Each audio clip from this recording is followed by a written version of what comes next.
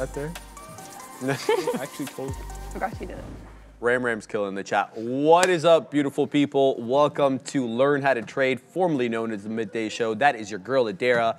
I am Sharif. We're going to wait for some people to come in here. We're going to do our shout-outs like we typically do because we have to. Yeah, because we gotta wait for everybody to migrate over from the other stream, from the Big Kahuna stream, into the learning stream, baby. Shout out to Ramin in the chat. She's killing it already in the chat. She knows about the 5-second rule. I'm assuming that has something to do with food. Yeah, Robot, Alex Davis, Beatrice Rumford, Sec Growth, Rich Naples, Bob Dubb, Patrick, MM, lots of people rolling in the chat. Thank you, everybody, for coming in. Audrian's Art waving hi. I'll back. Callum Mitchell, hello from Scotland. Hello from Canada, Callum. Yeah, lots of people hopefully excited to learn kind of along with us here. Yeah, exciting times. Eloy, I like that name. I love that name. Wasn't that from the movie Gremlins, or was that a different type of movie? There was something called like an Eloy, and Eloy was like a sinister character of sorts. Maybe people can fact check me there in the chat. All right, we got to get some business to take care of. Guys, we are brought to you by Search Trader, account funding of up to $1 million. Keep up to 90% of the profits. Enjoy relaxed trading rules with an 8% max trailing drawdown on all new accounts. Shout out to the good folks there at Search Trader, who, by the way, still have or are extending their trading contest from November into December. Top prize of 1,000 smackaroos cash, and you get to audition with $100,000 of fake money. Prove that you can actually be profitable in the sim before you ever use real money. One of the adages I like to champion. I just got to update the topics manager here. Otherwise, Ram will get really upset about this. So I'm going to send it to you for a second.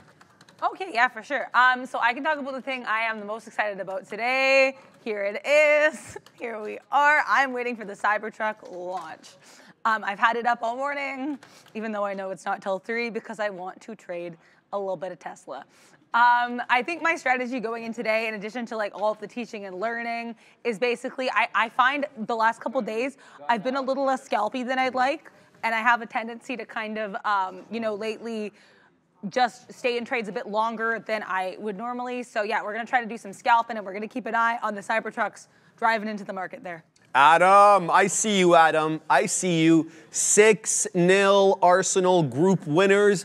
We get a free game next time, so we'll probably play our second team. Just doing a little housekeeping here, some footy. Obviously, Dallas plays tonight, so I'll have more to say about that one tomorrow. But let's get to the first topic, guys. We're going to continue with our theme of the week, which is moving average-based indicators, okay? And the first one we've got, the Katina man's pumped about that.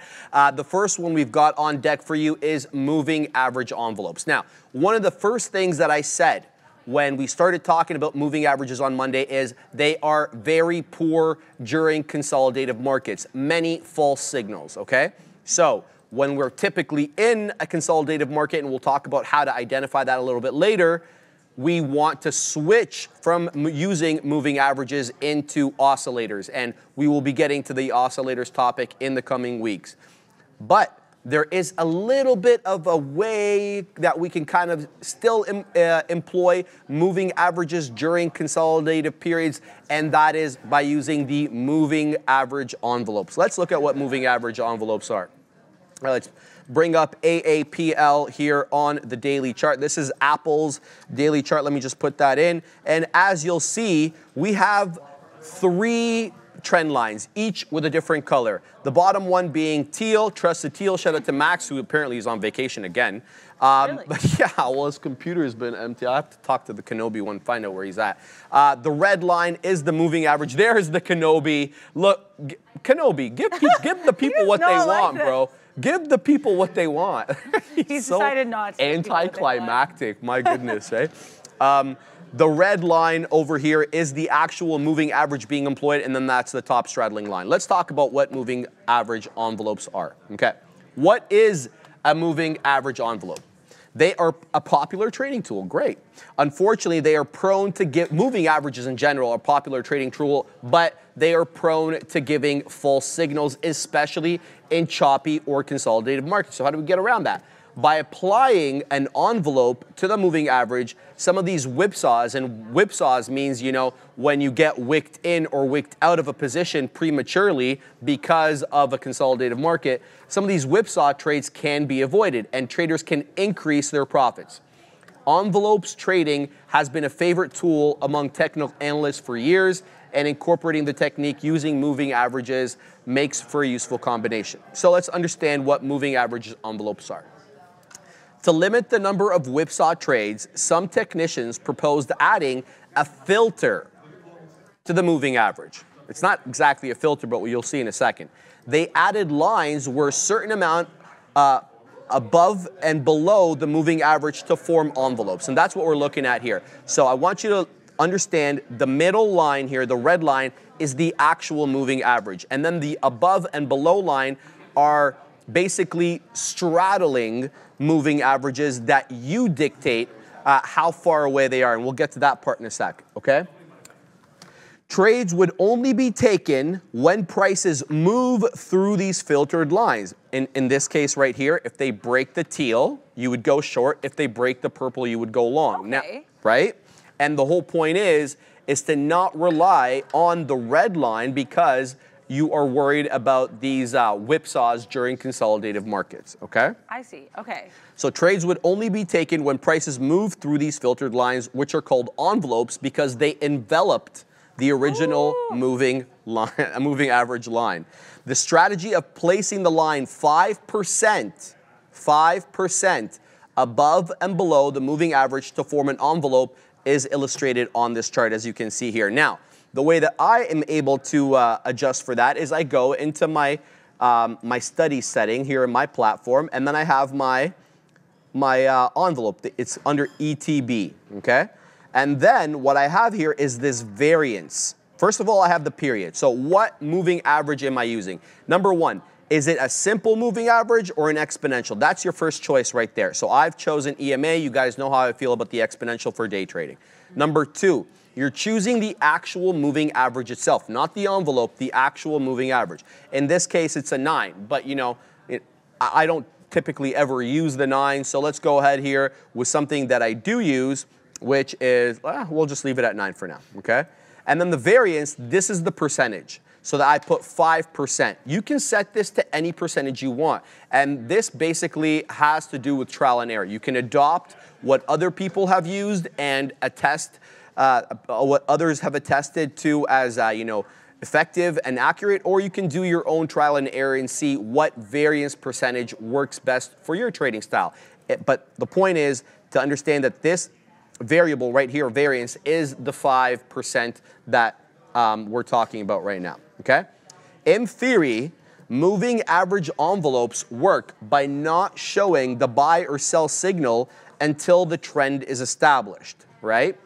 Analysts reason that requiring a close above 5% of the moving average before going long should prevent the rapid whipsaw trades that are prone to losses, especially when you're using moving averages again in a consolidated market. Moving averages can be quite effective on their own without envelopes during trending markets. The problem is, you know, identifying the trend can be a bit tricky because sometimes you think you're in a trend, but you're really within you know, a longer term range. When you look at the weekly, perhaps, or you look at the daily, you may be, you know, kind of fooled into thinking, well, we're in an uptrend right now. But when you look back a bit further, you'll notice you really haven't broken through that top, that maybe a high that was touched 3 times that hasn't been breached yet. So sometimes it's tricky to find out or to establish whether you're in a trending or a consolidated market.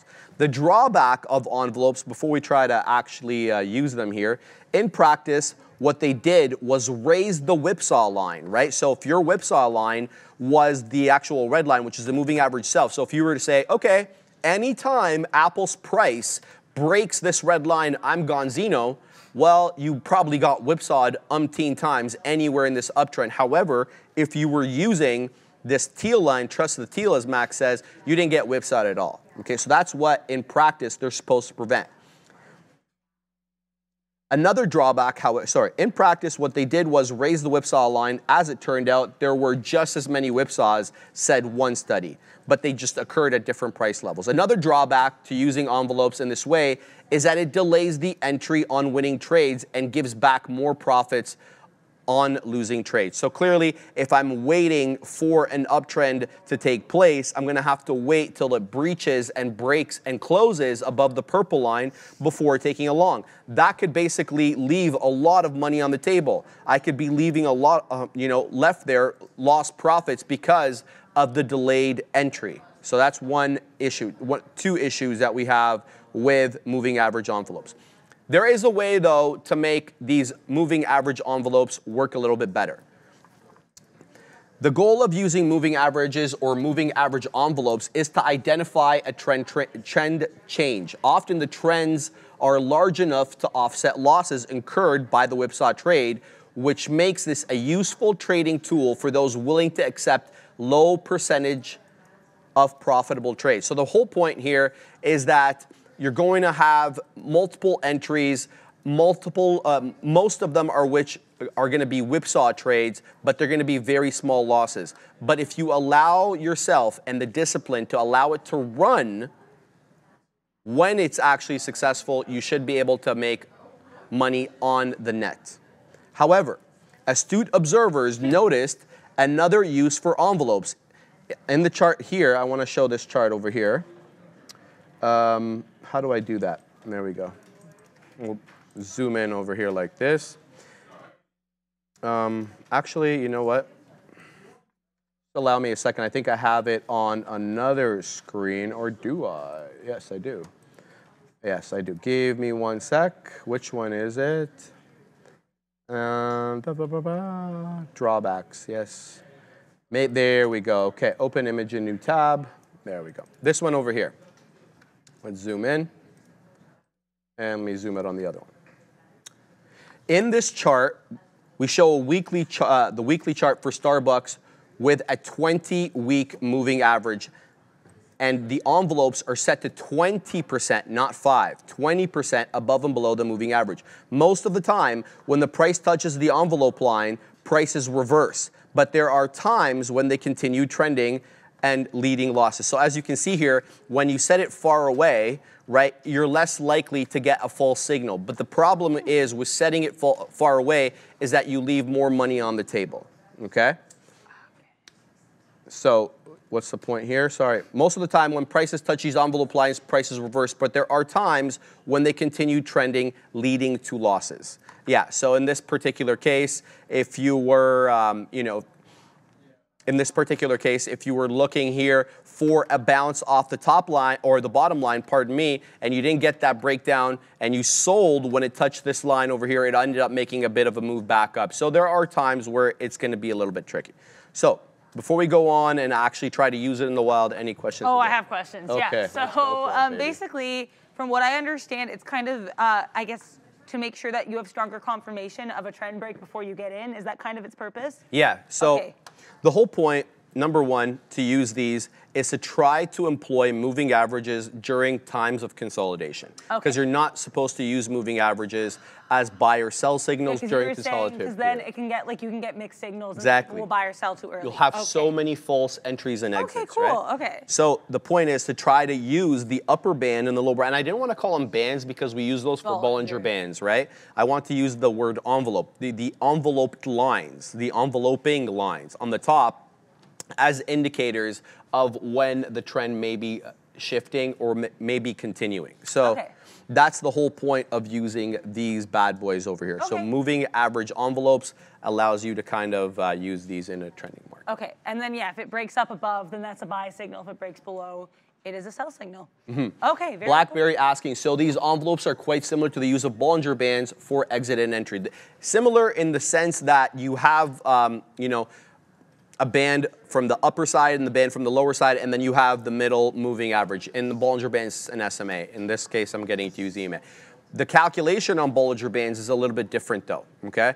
And the calculation on Bollinger Bands has to do with a completely different set of factors than the one that we're using for moving average envelopes. Moving average envelopes allows you, number one, to select the moving or the exponential or simple. That's number one. Number two, you get to select the duration of the moving average. Are we going to use 20? Are we going to use 50? And number three, it allows you to set the percentages above and below where you want the enveloping lines to be. And you know, a lot of this is going to have to do with trial and error. A lot of it is going to have to do with the time frame on which you're trading. Are you trading on the daily? Are you trading intraday? Again, I've never employed these on an intraday trading style, and to be quite honest, I've never employed them on a swing trade as well, like with the other indicators that we were talking about earlier in the week. I told you I don't use them intraday, but I often use them for swing trades. This one I don't use. Okay, I've never used, and I'm kind of learning along with you guys here. I'm having to prep for all this, and so it's refreshing a lot of stuff that I've read.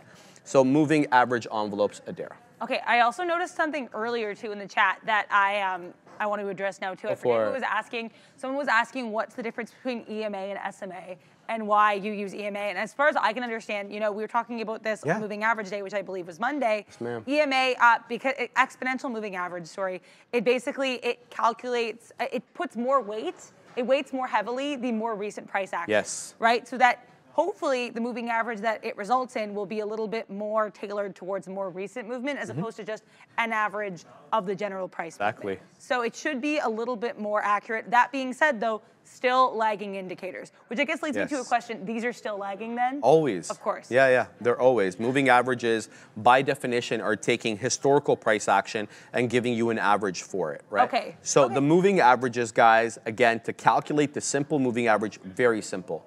You're taking the closing prints for a specified duration. If you're trading on the 14-day simple moving average, it's 14 days worth of data. You take the closing print of all those, you add them up together, and then you divide by 14, all right? And then you get that dot plot on there.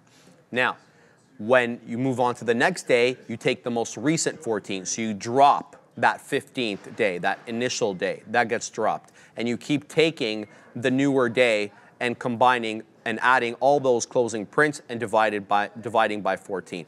The exponential moving average more heavily weights the most recent days, like Adair was saying very exactly, right? And therefore, you get a more heavier weight on the recent price action as opposed to day one and day two, which are far removed from where we are at the moment. So moving average envelopes, guys, very similar to some of the other ones that we were talking about. But the mathematical calculation for them is a little bit different, and it allows you to use moving averages in consolidated markets. That's what you need to know about that. Aaron and Joanna Brewster, you were referencing the movie Time Machine, the creatures named Eloy and Morlocks. Yes, thank you. Can I tell you that I have never even watched that movie? The only reason I even know the reference is the Big Bang Theory. They talk about it in the Big Bang. You know how I love the Big Bang Theory. I always forget that you do love the Big Bang. Yeah, I don't know why. Did you watch Young Sheldon then, or no? I always watch Young Sheldon. Okay, yeah, so you watch I love it. Okay. I love it's how it's a prequel. Yeah, you know what I mean. But cool. There's a big difference in the character. Like, well, obviously, he was like a kid, well, right? yeah, but that kid plays it in a completely different way. I like him though; he's really good, and I like to see the mom and the dad is not so much of a drunk in Young Sheldon as it's made out to be. They make him seem like he is one. He's supposed to be like this drunk and who like shoots raccoons and stuff like that when he gets a little tips, you know. But, that's cool. Yeah, that's cool. It's a little different. Yeah, I think they had to make it a bit more PG. Yes, I know. I'm such a nerd. Joe Werner's like such a nerd. I am. I'm the biggest nerd, bro. Trust me about that. All right. Ruba Shah, you should use several indicators when you trade. I like to stack the box in the sense I like for multiple indicators to give the same signal before I buy and sell. That's something we've talked about. I like to stack the box. Yeah, yeah. That's a nice little expression, but that's something that we've been talking about. We've been talking about not relying too heavily on one indicator and looking for confluence between the multiple indicators that you use, and the more indicators that point to the same direction or result, obviously the better. You're looking for confirmatory signals, okay? That's what we're doing there. All right, so moving average envelopes, guys, quite easy to understand, a lot different using in practice. Sadly, I don't have experience to tell you how I personally have used them since I don't, but this is something that may interest you, especially if you're much more inclined to use moving averages than maybe oscillators or anything else. D-Loaf, 1450 GME break. No volume below. Watch out. The Katina man is in an absolute print factory over there. He just spun the money. I'm in no trade at the moment. I'm keeping my eye on this 15.9, but I feel like we're going to break below because we're doing the dance with no pants here at 15.9, but it's too anemic. The Katina man says Tesla's about to break, so yeah, I gotta agree with him. I don't really see much in the way of a long here on any of the futures, but I'm not gonna make that as a blanket statement. I'll continue to watch, see if we make a higher high. We rejected at 15.925, which, surprise, surprise, was the previous support level. Support coming in as resistance here on the future NQ December contract. 15 more days for this bad boy to for this contract before we roll over. This is what I'm talking about over here. Look at there. Oh. Trough. Yeah. Clear support, and then support becomes resistance again. Yeah. Don't okay, you so love cool that? That's a really cool. Yeah. I've been kind of keeping my eye on that now too for myself, because yeah, no, you're right. It's like a really it's interesting. Yeah. It's a good technical look. Yeah, it's literally like one of the most I would say most accurate technical signals, support and resistance, and that's what the big kahunas use. They're not all about this indicator lifestyle. That's just the way they trade, right?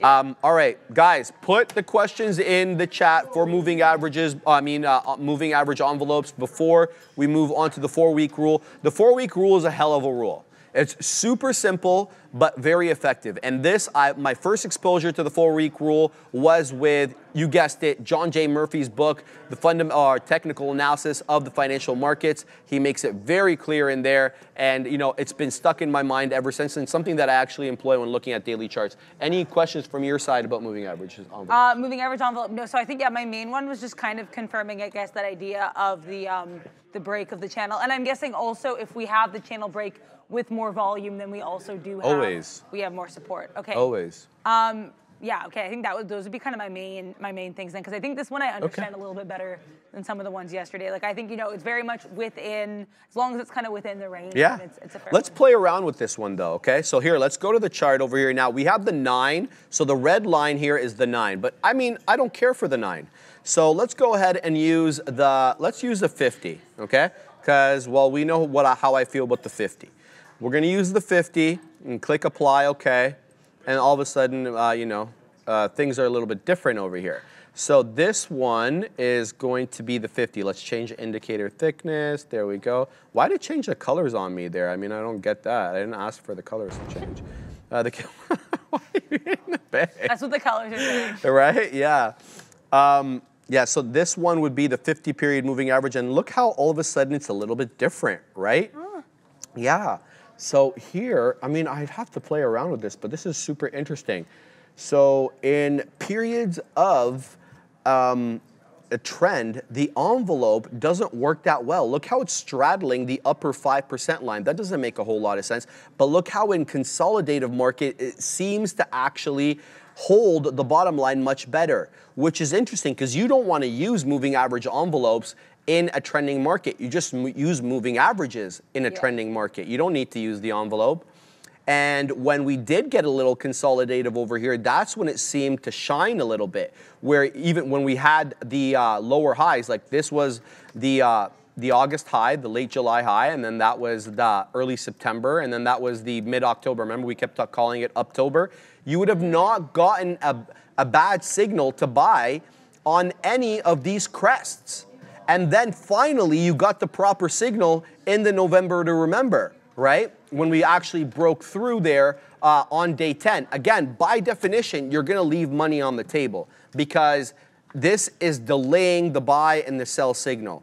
So, you can, I know what people are going to say in the chat. Well, Sharif, bro, Apple was at a 167.5 on the last day of October and early November. You'd be missing almost $20 worth of range. Yeah, you're absolutely right. But the other side of that coin is I wouldn't have been cut up in early September or mid-October getting in at these highs because none of them breached the red channel. So this is very interesting to see that it doesn't work well during trending markets, but it actually works pretty well here during consolidated markets. I have to do more work on this, obviously, but we'll have a look at that a little bit later. Let's just look in the chat here. Anything that's being asked. Modern News, when Katina Man says no volume below 1450, does that mean no buy or sell? No, it means just low volume, brother. There's always going to be volume of one sort or another. Joe Werner says, why I really don't like that indicator. I don't know if he's talking about the moving average envelope, but yeah, you're entitled to that. The Boring Man, Sharif, I was stuck at 188 Apple when I bought at the peak, and then it plunged to 166. But if you had been using the moving average envelope, you wouldn't, right? Because look at this peak over here. Come to the chart. Is it Ram or is it the Chilean name? No, it's Ram. This is, I'm assuming, what you're talking about over here. You bought at the high, but you didn't buy through the break of the red envelope, or the red line on top, which is the top envelope. And that's the beautiful thing about this indicator during consolidative markets. I'm really going to actually have a look at this more thoroughly. This is very interesting. Why isn't it showing properly, bruh? There we go. Now we're good. All right. Victor Hoffman. Are the periods in the settings based on interval you are looking at or days? Both. You have two things here. You have three variables, Victor, okay? Let's go back to it. The first variable is whether you're using exponential or simple. Second variable, the period. What type of moving average? The 7-day, the 9-day, the 20-day, the 50-day. You get to choose that. And then 3, the variance. The percentage above and below the main moving average line that you want the envelope moving average lines to be. And in this case, the standard use is 5%. My suggestion to you is, though, don't take that at face value. Do some trial and error there and figure out what works best for your trading style. Anything to add? Anything to say? Yeah, I mean, I think someone's asking here too, Brian, is there any indicators that don't give lagging info? They all kind of do by nature of what they are. But yeah, like we were saying, find what works best for you. And also sometimes you can combine indicators, as we were saying. Absolutely. Or even the other thing that came up a lot during chart pattern week last week is sometimes like look for things in other time frames to give confirmatory signals, right? So if you see pattern in one time frame, maybe check another time frame. How is VWAP doing? Are we near any significant point of resistance, or support? So look kind of for confirmation there. Also, I will address a trade that made me raise my eyebrows at myself. Go for it. Because that's what we're here for, to learn and grow and not do things like what I did here. Which was, so Eli Lilly, I was trying to short. I was waiting for a second candle to the downside. We were down here, and then we flew to the upside. This one, literally, I got swept away in this. I got out basically the second I was kind of noticing we flew up here. Why I got in was because, again, we were noticing like a top here, some wicks to the upside that weren't getting fulfilled. Alas, I got in too early. DC in the chat, shout out to DC saying, try again at triple top. Thank you so much for the advice there. I'm going to wait and see on this just because I don't want to get swept up yet again. I've had some success with Eli Lilly lately, though. I think I've just been struggling a little bit with this guy because it will move very slowly and then all at once, much like how poets say you fall asleep. But yeah, not my bestie right now. Also, Tesla, just keeping an eye on this as we skirt or flirt with or whatever the 240 area. Skirt. But yeah, so here is Tesla. Also, I have a question about Tesla. Would this be a head and shoulders, like a little tiny baby head and shoulders? Ooh, let me have a look on my chart. Go. That is my. I can't tell. What time frame are you looking at there? I'm looking at the 5. The 5. Okay, I'm looking at the daily. My bad. Come to the chart, Ram. What is going on over here? This is distorted because of the, let's move that bad boy Yeah, off. I'm not like fully confident that go. it is, but I think it, like, do you see what I mean? Yeah, and it's preceded by movement to the downside because the head and shoulder is a continuation. No, that's the thing. That's what I want to point out to you, though, right? Remember, it is a reversal pattern. Yeah, I said that. I started saying that, and I was like, I knew you knew. I know you know. I know you know. Look, it's not a hard and fast rule. Again, the ascending wedge on Liotto, that's what I want you to remember. The descending wedge. Because it was descending, exactly. That's true. But it was followed by not a move down, it was followed by a move up. Right? So Liotto was breaking all the rules there. Freaking Liotto, it's down again.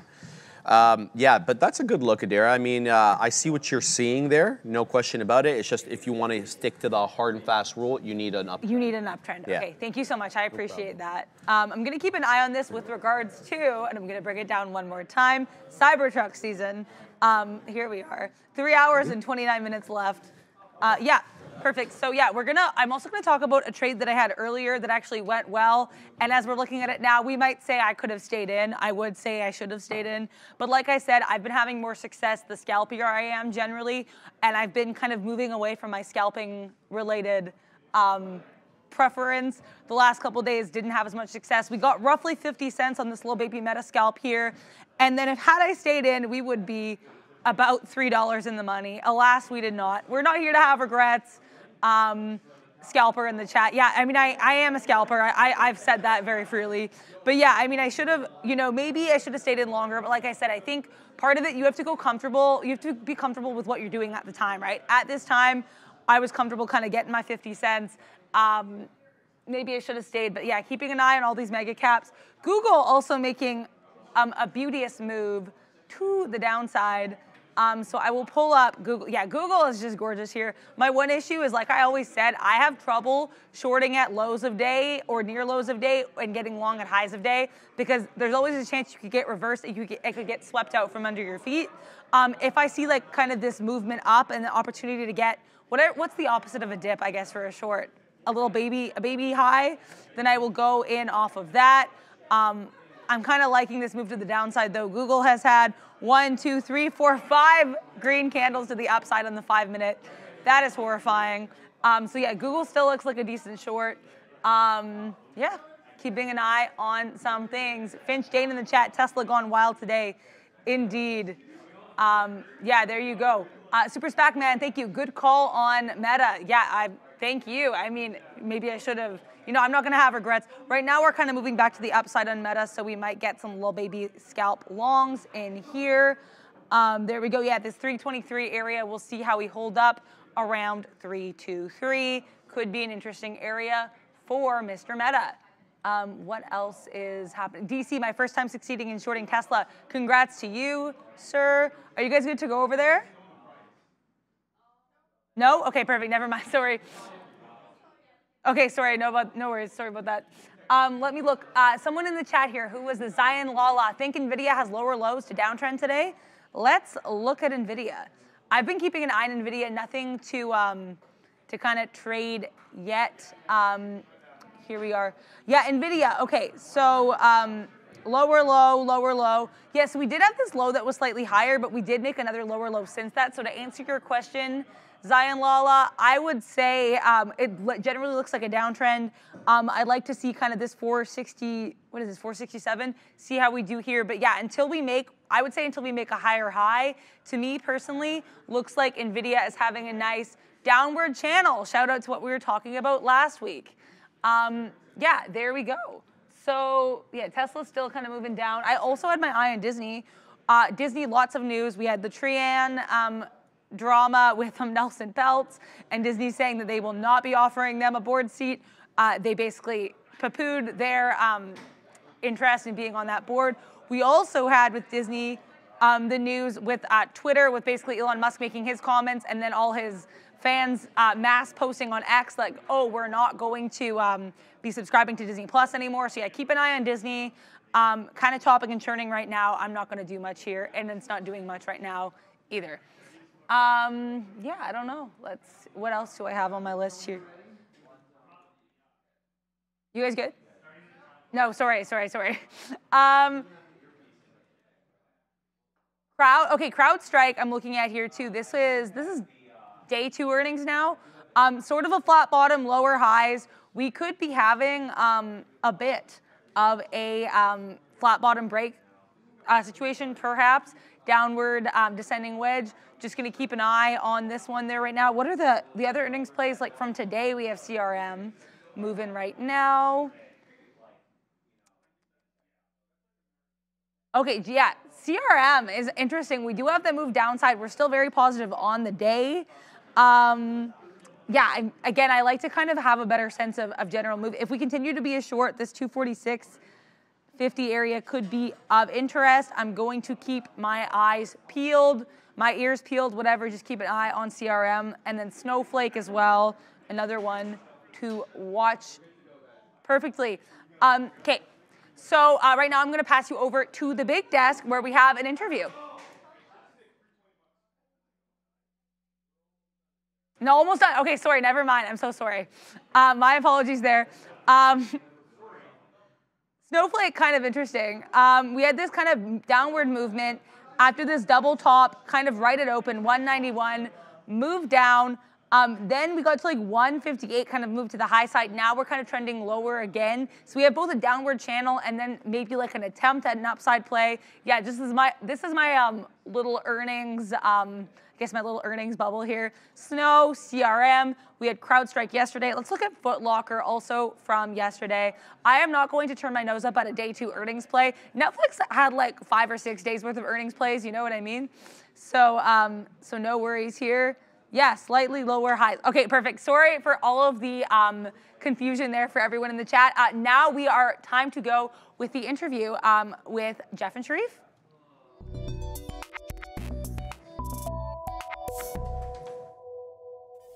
All right, guys, we got Jeff Mendel here, head of broker-dealer sales at OTC Markets. Jeff, well, and Cowboys fan extraordinaire. How can I forget that? Welcome, Jeff. Hello, Cowboys. Yeah. Good to be here, Sharif.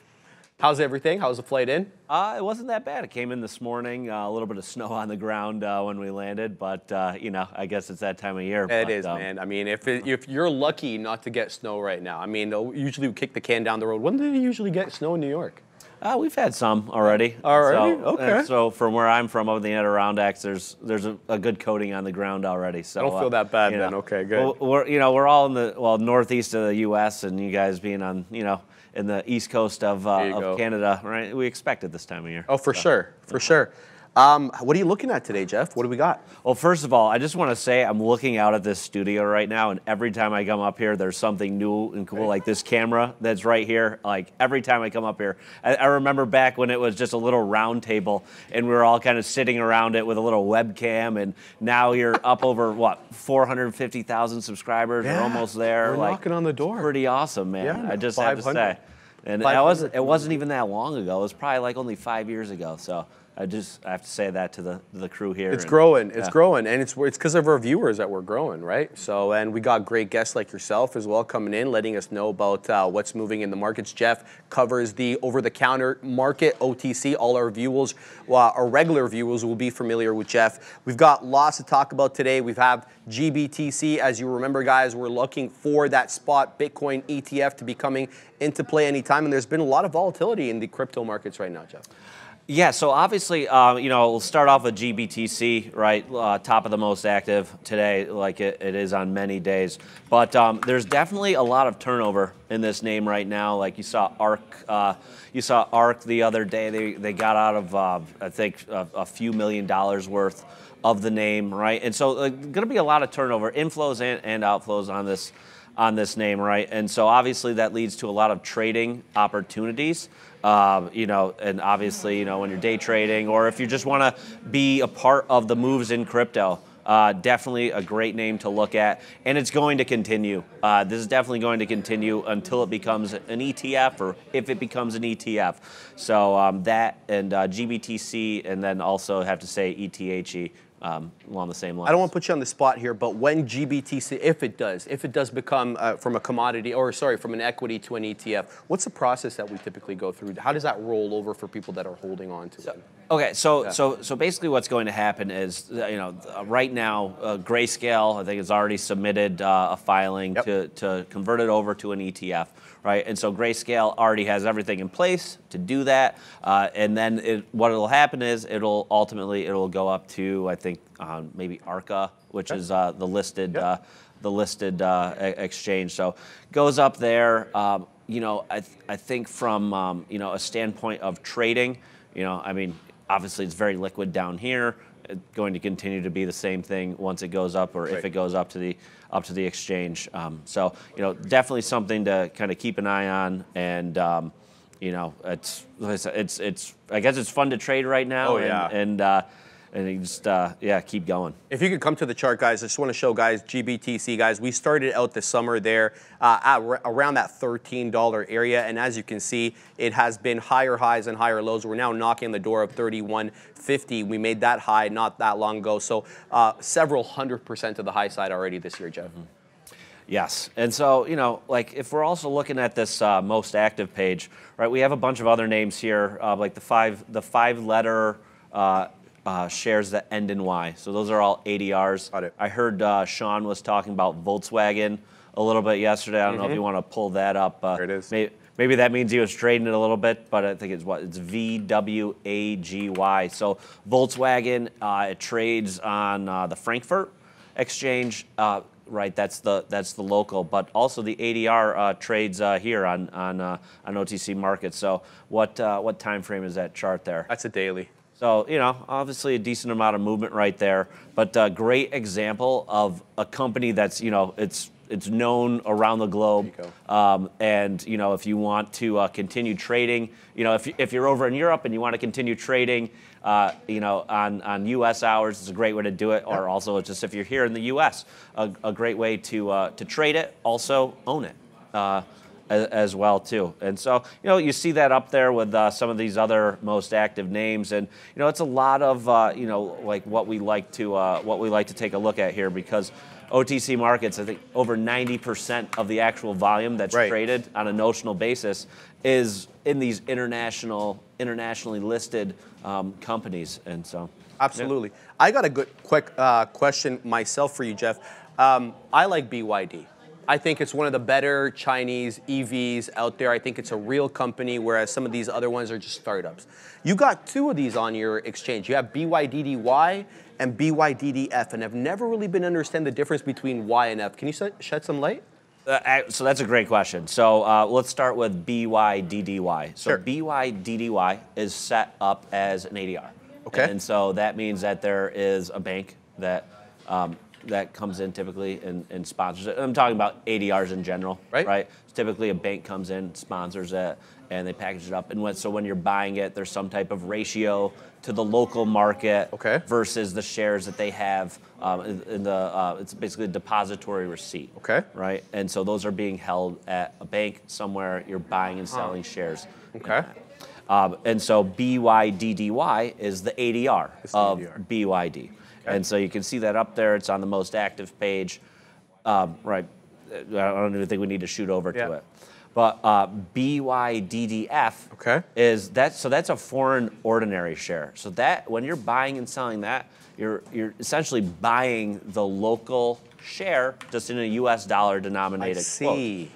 So a better example of that is actually what goes on between the U.S. and Canada. Right. And so in Canada, you'll notice there's no Canadian ADRs. Right. So there's no 5 letters ending in Y. That's because there's a setup in the settlement process between the DTC and CDS, which is the Canadian depository. There's basically a process in place that allows people to seamlessly and fluidly trade Canadian names in a U.S. dollar denominated quote. And that's the F share, or the foreign ordinary share. And so when you're buying and selling one of those Canadian F shares, we call them, when you're buying and selling one of those, you're buying the local security here in Canada. Very interesting. So that's basically the biggest the difference between the Y shares and the F shares. Clearly, Canadian equities, not too much risk behind them in terms of not reporting the books in the right way. Any issues with trading the Fs for Chinese stocks? Well, I mean, listen, there's risk in everything, right? I didn't mean to put you on the spot. No. Like I said, I mean, there's risk in anything that you're trading, right? I mean, that's just I think that's the nature of trading, right? As far as Chinese stocks go versus Australian stocks versus Nordic stocks versus anywhere in the world, right? I think there's always like some sort of geopolitical risk that goes into that overall equation as well, too. And so, at the end of the day, right, if a company is filing, going through all the disclosure that they need to go, right, they're going through some type of process that was set up, either in the local country that they list in, or in the U.S. or in Canada or China, right? So there's typically always some type of process. But, it always goes back to yes, there's a risk and there's different factors that go into it. I gotcha. What else you got for us, Jeff? Oh, I mean, we can look at Luck and Coffee right here, which is I know you like that one. LKNCY, right? We already said so. LKNCY. That I think that was trading on NASDAQ. They had those issues there. It dropped down to the over-the-counter market. It's trading at $4 when it came down. Look at it now. It's all the way up at $33, over $33, right? DIY, love talking about that. I know Sean likes trading it as well too over there. So just another name to kind of look at. And like I said, we have ADRs and we have F shares from all around the world. Quick question. Now, we all experienced Bed Bath & Beyond and the whole debacle that happened with the bankruptcy and the moving down from the NASDAQ into the OTC markets. What's that process like? So that process, right? It's all driven by corporate actions. Got it. And so there's a filing, right? And when a company is delisting and coming down to the over-the-counter marketplace, right? There's a delisting notice that goes out there. Everyone gets it at the same time, right? Typically, there's some type of press release, but it all gets posted at the same time. And when that happens, from the forward look, from the outside, what you see is that delisting process, and you see that's going to be trading typically under a new ticker or sometimes the same ticker. And so, in your trading account, you log in, or in your investment account, you log in, and you see that either the new ticker or the same ticker. Right. Right. But what we do on our end is we prep that, or we don't prep, but we get the system ready to allow people, market makers and proprietary trading firms and any type of trading firm, any type of FINRA broker dealer, got it, to start trading that name ideally the next day after that delist actually happens. Got it. And so that means that there's a seamless process, and there's hopefully no delay from when you can go from trading that name on NASDAQ or NYSE to then next day trading it over the counter. So it takes some preparatory actions on your part. You kind of have to be anticipating that coming down in order to have everything ready. Yeah, so we have a team that's devoted to looking to monitoring those corporate actions. Right. It also goes the other direction too. Right. There's plenty of names that also use OTC markets to kind of start out and test the waters on becoming public and becoming publicly quoted and traded in a public secondary market.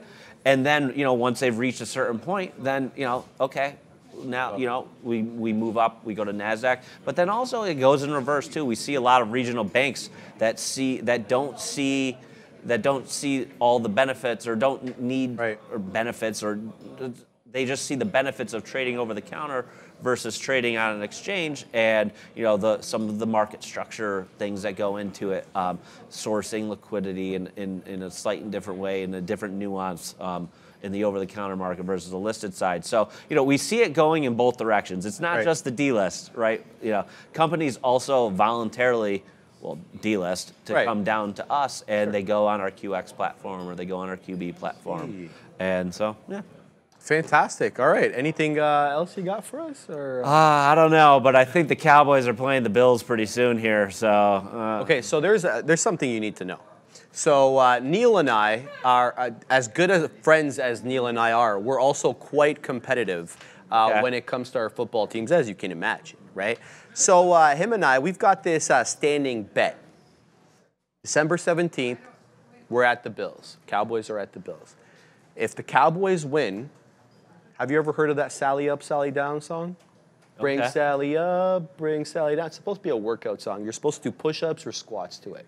Every time he says Sally up, you do a squat up. Every time he says Sally down, you do a squat down. Hold it. You got to hold it on the down. That's important because you're going to be doing it. You got to wait until he says Sally up to come back up. So Neil, because the Cowboys are going to win, he's going to be doing a lot of squats December 18th. That's just a fact. I think he wants it. Wow, so we're getting a little sweat equity involved in this one. Right? I like it. Right? There we go. First of all, the Bills are going to win, so I won't break a sweat if I do it, but I'm not going to have to because the Bills are going to win. And it doesn't matter that Von Miller was just arrested on a domestic. We're going to win anyways.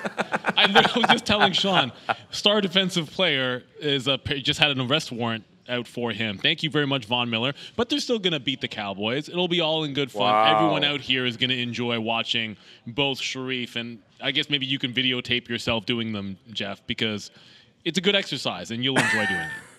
I'm going to have to bring like gym clothes that day, especially for that day. But you should too, Neil. I bring 2 sets of clothes if I were you, my man. If we're doing the squats, here we go. It ain't that big of a deal. The trash talk. I love it. It ain't that big of a deal. It's All easy. right, guys. Easy. Good Light stuff. work. 17th, Light guys. work.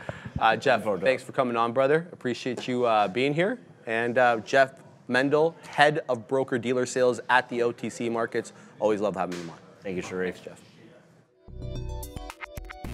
Cool. Yeah, dude, I like it, man. Mix it.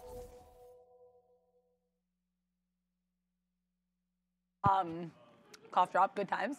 Netflix, I'm in Netflix currently. We're basically around my point of entry. Nothing too crazy happening here. Thank you so much, Sharif and Jeff, for that interview. That was awesome. And yeah, we have to see who wins the Bring Sally Up, Bring Sally Down debate, because that will be of interest. Yeah, of course, no worries. Yeah, so I can talk about this Netflix trade I'm in. I got in because we were seeing this kind of swoop up. We saw this bottom, this 471.8 area. Then we were slowly climbing to the upside. And I was like, you know what, let's get in on this here. I liked where we're going. We did take that candle to the downside, but we're actually holding this 473 area pretty well. If we see decisive break below 473, perhaps I leave. But for now, I shall stay. We know we're saying like buy the roundy face or by the smiley face, but you know. But it kind of looks like a bit more of a V kind of shape, but we're definitely skewing higher, I would say. Sort of an upward channel here. I am not going to think twice. I'm down. I am intrigued. I am invested. I am interested, and I am in the trade. We're so close to my point of entry that there's nothing really to worry about yet, but I will keep a level head and an open mind because the market does not care about your feelings. I also want to reflect back on Lily, which is continuing to the high side. This area, 593.50, is really interesting. We continuously see this chop and churn around here. Then we fly to the upside. Right now, it does look like a long. We just broke 596. If I see a dip, I might dip my toe in there because that one's interesting. But yeah, for now, my main trade is that Netflix long, bit of a slow burn there. If we can take that one to VWAP, I would be pleased as punch. But yeah, that's my take there. Also Meta, I was mentioning maybe scalping Meta as a long. And honestly, Meta, this bottom at 323 is so enticing to me.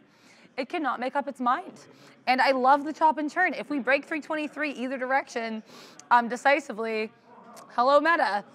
You might not be meh for right now. No, I'm joking. Meta and I are fine. We had a little short there earlier today.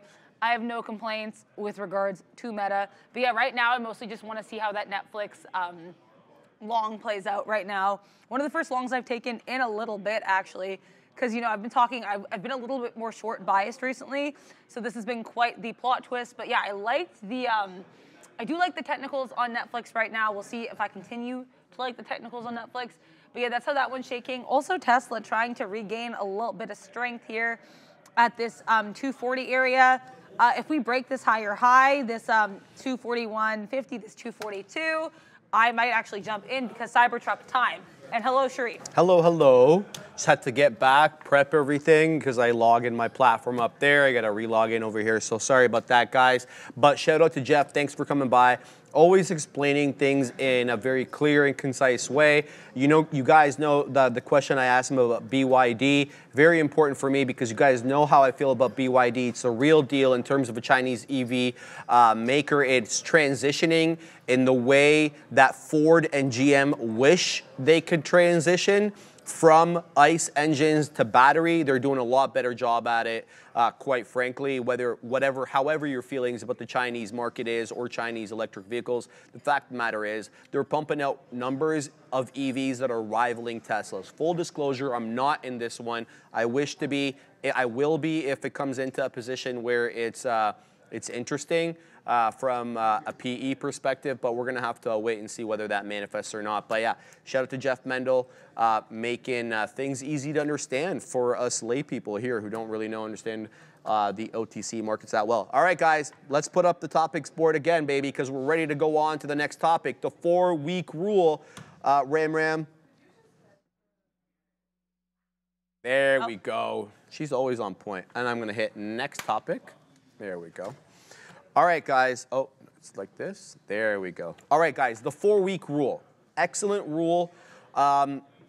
It's obviously more for long-term trading / swing trading. It's not a day trading, intraday rule. I guess maybe you could adapt it.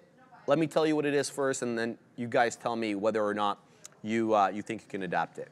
All right, 4-week rule. Trading systems are usually thought of as complex computer programs requiring massive amounts of data to calculate the best entry and exit parameters.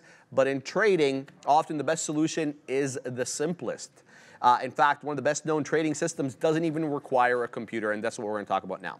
So the strategy behind the 4-week rule is as follows. The weekly rule, in its simplest form, buys when prices reach a new 4-week high, and you sell when prices reach a new 4-week low. Let me repeat that.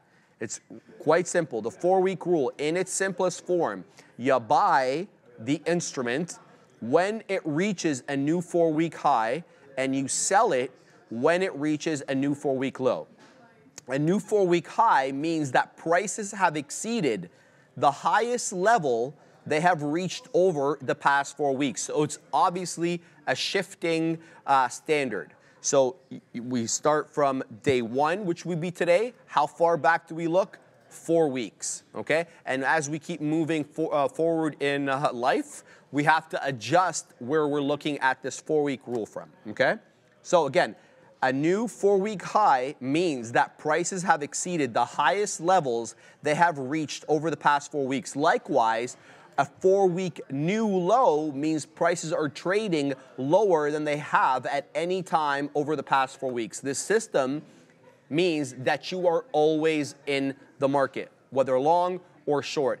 It's a continuous system. This is obviously employed by some hedge funds and some larger money managers who have to be in the system. Some of them, in their charter, they cannot be in cash. Okay? So they have to be constantly deploying money, whether long or short, and this is one of the strategies they use, hence why it's important, okay? Known simply as the 4-week rule, or 4WR, this is the exact system designed by, can you guess who it's designed by? A person's name that we really like? We used it this week. Was it Donkian? Hey! Yes! Our friend Richard, the Donkey Kong man, no kidding, of course. Richard Donkian was the inventor of this very simple system. He really is the father of trend following. Bro. They weren't joking when they called him the father of trend following. Yeah, he is, straight up. All right, let's continue, guys, because we got more to talk about here. This strategy will constantly be on the right side of all big moves in a market. However, the strategy also has a low percentage of winning trades. The problem is that most markets trend at about 1/3 of the time. So whether up or down, markets are usually trending about 1/3 of the time. In some markets, the 4-week rule may be right less than 40% of the times. The other trades are usually small losses, though. That's the whole point here, which occur while the market consolidates within a choppy price action. And perhaps because we're worried about, whipsaws in and out during consolidated markets, one of the things that we could use, you guessed it, moving average envelopes that we just talked about. We'll get back to that in a second. All right, using the 4-week rule. How do we use this bad boy? As an example of the 4-week rule, we can look at Google before it split into class shares in 2014. Let me get you that figure over here. 1 second, let me pop that up. Here we go. There we go. Open image in new tab. This is Google, or this is Goog actually, before it split back in 2014. This shows a typical winning long trade. When a new 4-week high was reached, Google was bought. It was sold about 10 weeks later when it made a new 4-week low. The trade resulted in, you guessed it, an impressive 18% gain. However, there's an issue. The problem with this trade is that it was up by more than 30% at its high and gave back nearly half its profits before giving a sell signal. So we know that we were up about 30% using this 4-week rule, but we had to actually wait until it came down to 18% gains before we got the sell signal. There's another way to kind of avoid this, and that's using moving averages. So we're going to talk about refining the strategy here. One way to address the problem of staying in a trade too long is to change the exit rules. And how are we going to do that? Instead of following the original 4-week rule to exit a position, traders can exit when a moving average is broken. For example, applying a 10-day moving average as the exit criteria. So not using the moving average as the entry criteria, but looking at using a 10-day. I'm not advancing here the 10-day as the end-all and be-all. That's going to be for you guys to figure out. But applying a 10-day moving average to the exit criterion on Google as shown here would have increased profits by about 25%. So instead of giving back from 30 to 18% gains, you would have got out here when you went down from 30 to 25, which is something I can stomach a lot more than giving back almost half. A 10-day moving average was selected because it is 1/2 of the entry signal.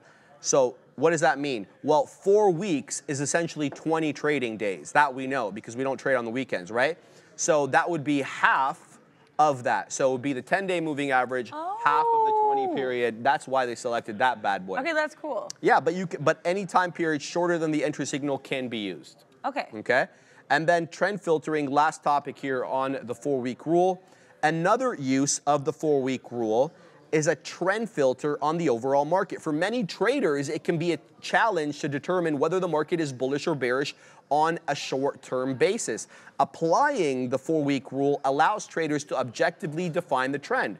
If you haven't made a 4-week high, a new high within the 4 weeks, you can kind of gauge the market is consolidating. But if you have, it can kind of give you the idea that, no, it's not a consolidated market, we're trending here. If the market's most recent signal under the system is a buy, the trader can be confident that the market is in an uptrend. Downtrends can be defined as times when the latest 4-week rule signal was a sell. In other words, the market has made a new 4-week low more recently than to make a new 4-week high. Using the 4-week rule as a filter, the trader can look for the 4-week rule to be on a buy signal before entering new long positions. Short positions would only be entered when the market is on a 4-week rule sell signal. I hope that helps. It's not something, obviously, that you can use a 4-week rule for intraday trading. However, I'm thinking maybe you can kind of switch it to a 40-period rule. Okay. It's not for me to decide how you're gonna employ it. What I like it for is it helps me understand for day trading whether we are in a consolidative market. Okay, so it's more for the trend filtering aspect. There you go. You can use it for long-term trading. You can use it for swing trading, okay? But its use for intraday trading would help the person identify generally, not specifically, are we in a trending market or are we in a consolidative market? There are other ways to do that, like we saw with moving average envelopes. Okay. Right? But this is one good way as well. And could you use that as well for like indices or like the NASDAQ or the SPY to kind of get a sense of like how would that give a better sense of the better market at large as well? Absolutely. Okay, cool. Yeah. I love that. Yeah, there's really no restriction on the instrument that you can use. That's really cool. I'm also seeing a cool question from Feed Rhymes with AMC. Oh. Does the 4 week start at the 4-week high or 4-week low? It starts at the 4-week now. high, right? Oh, it starts from now. Yeah. So what we start from now, okay, you have to have a start date, obviously, I like right? that. Okay. And then you're going to look at what the highest high is within the previous 4 weeks. Okay? And then you can start there. Or you can start from today, allow the 4 weeks to develop, and then look at what the highest high is and use that as a standard for anything that comes after the 4 subsequent weeks. And then be like, okay, well, that's a new high. Or conversely, the lows. Okay, cool. Thank you. And thank you for your question, Fee Rhymes with AMC in the chat, because it's a good question, and it's one that I also, I think, was kind of having. But yeah, no, so it's interesting to see that you can, if you use it for like a wider index like the SPY or the NQ like the futures, you can maybe even get a better sense of general market trends, which is, I think, kind of a cool application that I just kind of thought of. But yeah, no, this is a new one to me, the 4-week rule. And yeah, I'm excited to kind of learn a little bit about it and see if we can find any in the wild. Someone was mentioning to me in the chat, I apologize, I don't remember who, mentioning Meta looking at the 4-week rule. I mean, I haven't really started yet. with the weeks, so it would be a little bit harder, but I can look at like the days and kind of see what we've been doing on Meta with regards to levels. Because I know I mentioned Meta kind of, I did short Meta earlier. I was considering shorting it again later. I mean, yeah, like Meta definitely kind of coming down here. We did go up to that 342-ish area. We're kind of falling a little bit. So it would be like 4 weeks. Here's like November. Oh my God, I can't believe it's the end of November. Yeah, so I mean, like 4 week wise, we're kind of in the middle on Meta. Right. Maybe I misunderstood the question. Yeah, I think it is interesting though too, knowing you have to start now. So I guess if I were to chart this, I would probably have to start now. But yeah, take a look at the weekly chart as well. Thank you, Super Spackman. I don't have a weekly on here, unfortunately. I only have minute, hour, day, month, and year. But yeah, for the daily, I mean, we've taken quite a hit so far today. We'll see how it ends up on Meta. But yeah, I mean, it does look very much like we are, we're kind of down in the day. Yeah, I apologize. Thank you for the suggestion, Super Spackman. I wish I did have a weekly so that I could kind of reflect on that better. But yeah, I mean, Meta generally You can use TradingView. You don't have TradingView? Should I use? Oh, I have TradingView. You do. Yeah, Okay. you can use TradingView if you like. I'm not gonna. You don't have to do it right now. I'll get to this question perfect. while you set up there. Fry Sharif. I used the things you taught me yesterday and made a good trade on AMD today. On AMD? Really? Kidding. It's AMD. Today, How dare they call it AMD? using higher lows and VWAP retests. So thank you. You are more than welcome. The more you print, the happier I am. Straight up. There's the only reason I'm here.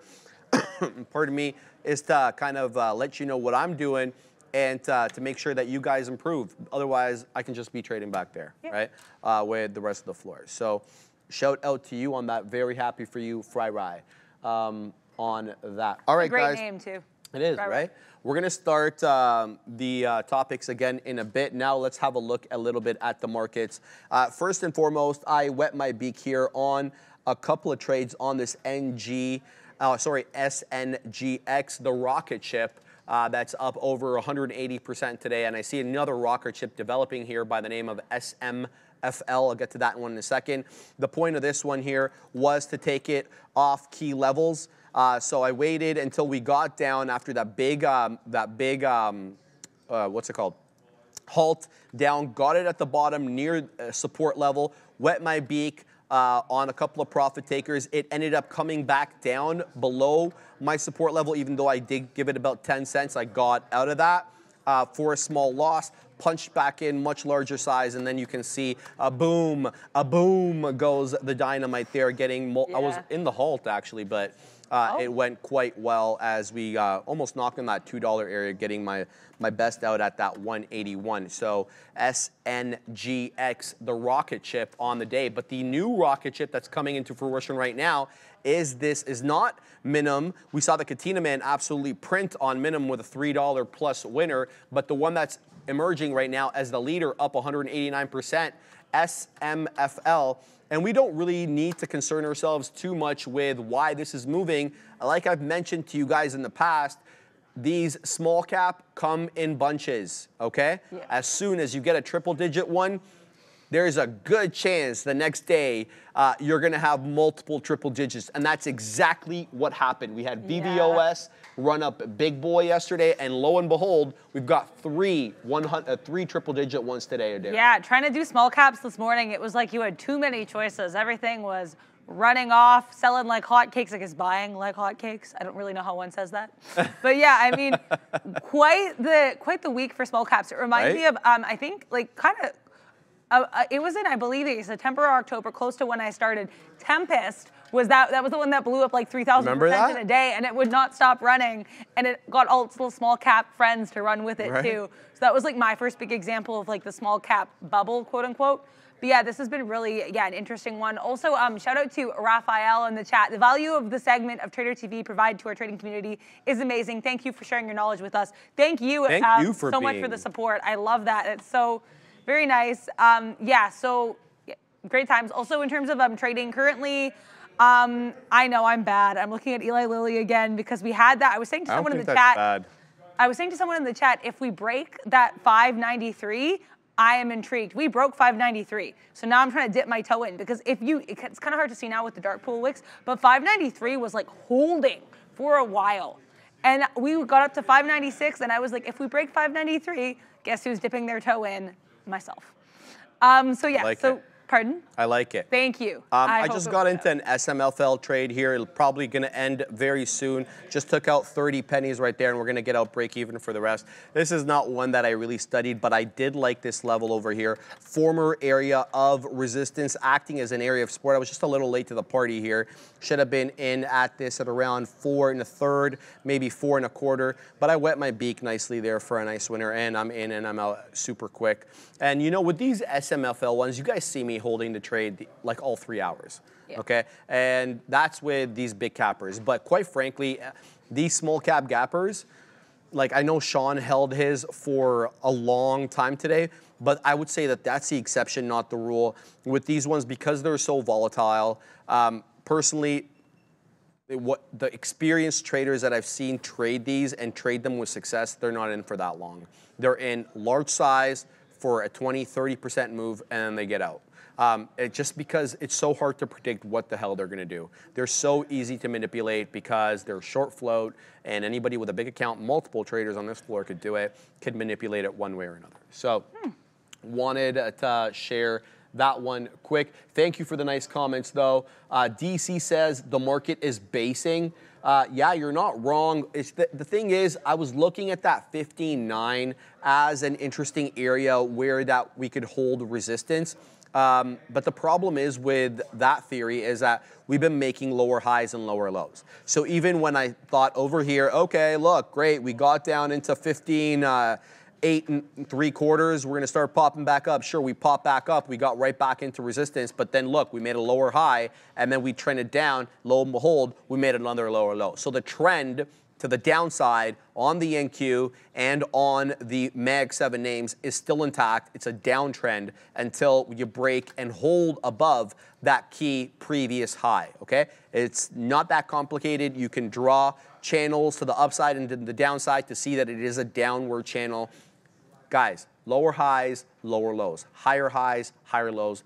Rarely will it steer you wrong. I'm not saying it's 100% accurate, but keep your eye on the higher highs, higher lows, lower highs, lower lows, especially in day trading. I feel it's quite effective. All right, let's circle back, Dara, to Ram, if you could, please. Moving average envelopes, and I'm gonna let you take it over this. Yeah, let's talk about it. So moving average envelope, MA envelope, what have you, popular trading tool, but unfortunately they are prone to giving false signals in choppy markets, as we kind of talked about, right? I'll like put it is a little bit difficult there. So by applying an envelope to the moving average, some of the whipsaw trades can be avoided, and traders can increase their profits, which is always nice. Envelope trading has been a favorite tool among technical analysts for years, and incorporating that technique with MAs makes a useful combination. So basically, how does it work? So basically, in order to limit the amount of whipsaw trades, some technicians proposed adding a filter to the moving average. They added lines that were a certain amount above or below the moving average to form envelopes. So you got your MA in the middle, and then you have a line above and below. And traders would only be taking prices when the price moved above or below the filter line, right? So if you move above, then there's a sign, you know, you could go long here. We've broken the channel to the upside. If it goes down, oh, we can go short. It broke the channel to the downside.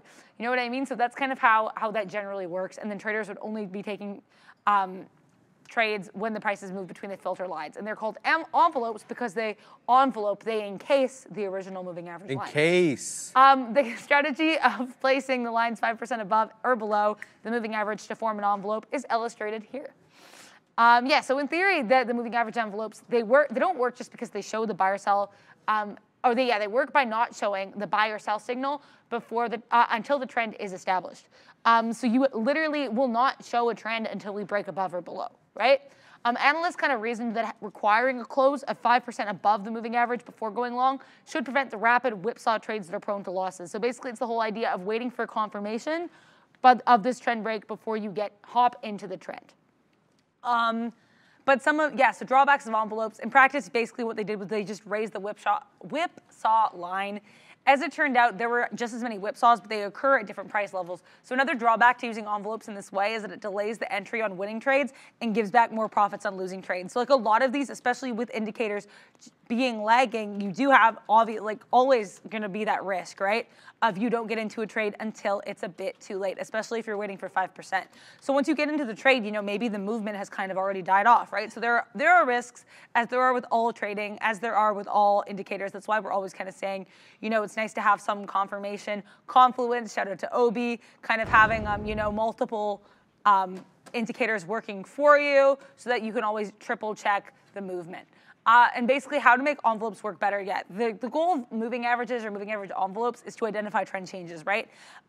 So often the trends are large enough to offset the losses incurred by whipsaw trades, which makes this a useful trading tool for those willing to accept a low percentage of profitable trades. That's the thing though, right? Because you have to wait for it to work. Absolutely. So it can take a skosh longer. But yeah, like astute market observers can notice another use for the envelopes. So you can kind of see when the price touches the envelope line that prices can reverse. There are some times when they continue to trend, leading to losses. So it really, you can kind of try to preempt reversals, but it's also going to be a little difficult to do. It requires a lot of patience, much like a lot of what we were talking about yesterday as well. You've just got to be patient, wait, much like, the fibs. Fibonacci sequences, a lot of it is just patience, and if different people have different indicators that work for them. So that is kind of the MA envelopes in a nutshell. Packaged, signed, sealed, and delivered. There you go. I like it. I'm going to add a couple of things to that, but first, FRI, Sharif, I use the lower high and lower lows today, but I was wondering how you can use that to know when to hold your position or sell them. So your trade is so if you're taking something long, okay, and you got it wherever, it makes a higher high and a higher low. You're in the right spot. But if it makes a lower low, then the trade is no longer valid. Let me see if there's maybe there's one that I can show you here. I think Softy probably would be a good example. You saw the Katina Man in this one today. So for example, say for whatever reason, I was inclined to get long at that 377.5 trough right over here on Softy, okay? And I take it for a decent winner. I take 377.5. It pops up into 379.5, and I think I'm in a $2 banger. And I start dusting my shoulder off, and then I like that. right? And then I take about half the position off. All right, I'm still holding half the position. Look what it does. It comes back down. Look what it does though. It makes a lower low. If it breaks this level here off which I got in, and it makes a new lower trough, the trade is no longer valid. You need the trend to continue. That includes higher highs and higher lows if you're long. If you get a newer low, that's it. Okay, that is it. Now, the point is to not trade on a small enough time frame like the 1 or the 3 where you can get false signals. So the trick here is to find your sweet spot. For me, it's the 5. That's my optimal viewing. You can use the 10. OB likes the 15, for example. There's no hard and fast rule about determining highs and lows, higher highs and higher lows, pardon me, right? But the point is to make sure that it's a standard that you use constantly so that when you go back, you review your data, it's the same type of data. It's not some 5-minute, some 10-minute, some 15-minute, and you have skewed data and you can't extract anything out of it worth anything. So first rule is if you're getting in on a low and it prints a new low, that is it. You made a newer low. The trade is no longer valid. And the opposite is obviously true for those who are shorting. If you're getting at a high and you get in a higher high, that's it. The trade is invalid and you got to get out. That's not advice, of course. It's how I trade. Make of that what you will. I wanted to add to Adara's analysis, which was very on point there for the moving average envelopes. This is Boeing. Now we are looking at the daily chart on Boeing. Let's type in B-O-E-I-N-G. That good old company that can't seem to get out of its way. Okay. Yeah, it's a tough one. Now, by definition, you were going to miss out on a certain amount of profit by using these envelopes to determine when you get in on a long trade or when you get in on a short trade. So for example, look what Boeing did over here. The October lows that really hurt everybody's account, mine included. We got to about 175 bucks here on Boeing. And then, you know, things started turning around for them like it did with the overall market. Now, if I was waiting for the upper channel, I don't want to call it channel, the upper envelope, the break and close above the upper envelope to get long, I gave up quite a bit of money, all right?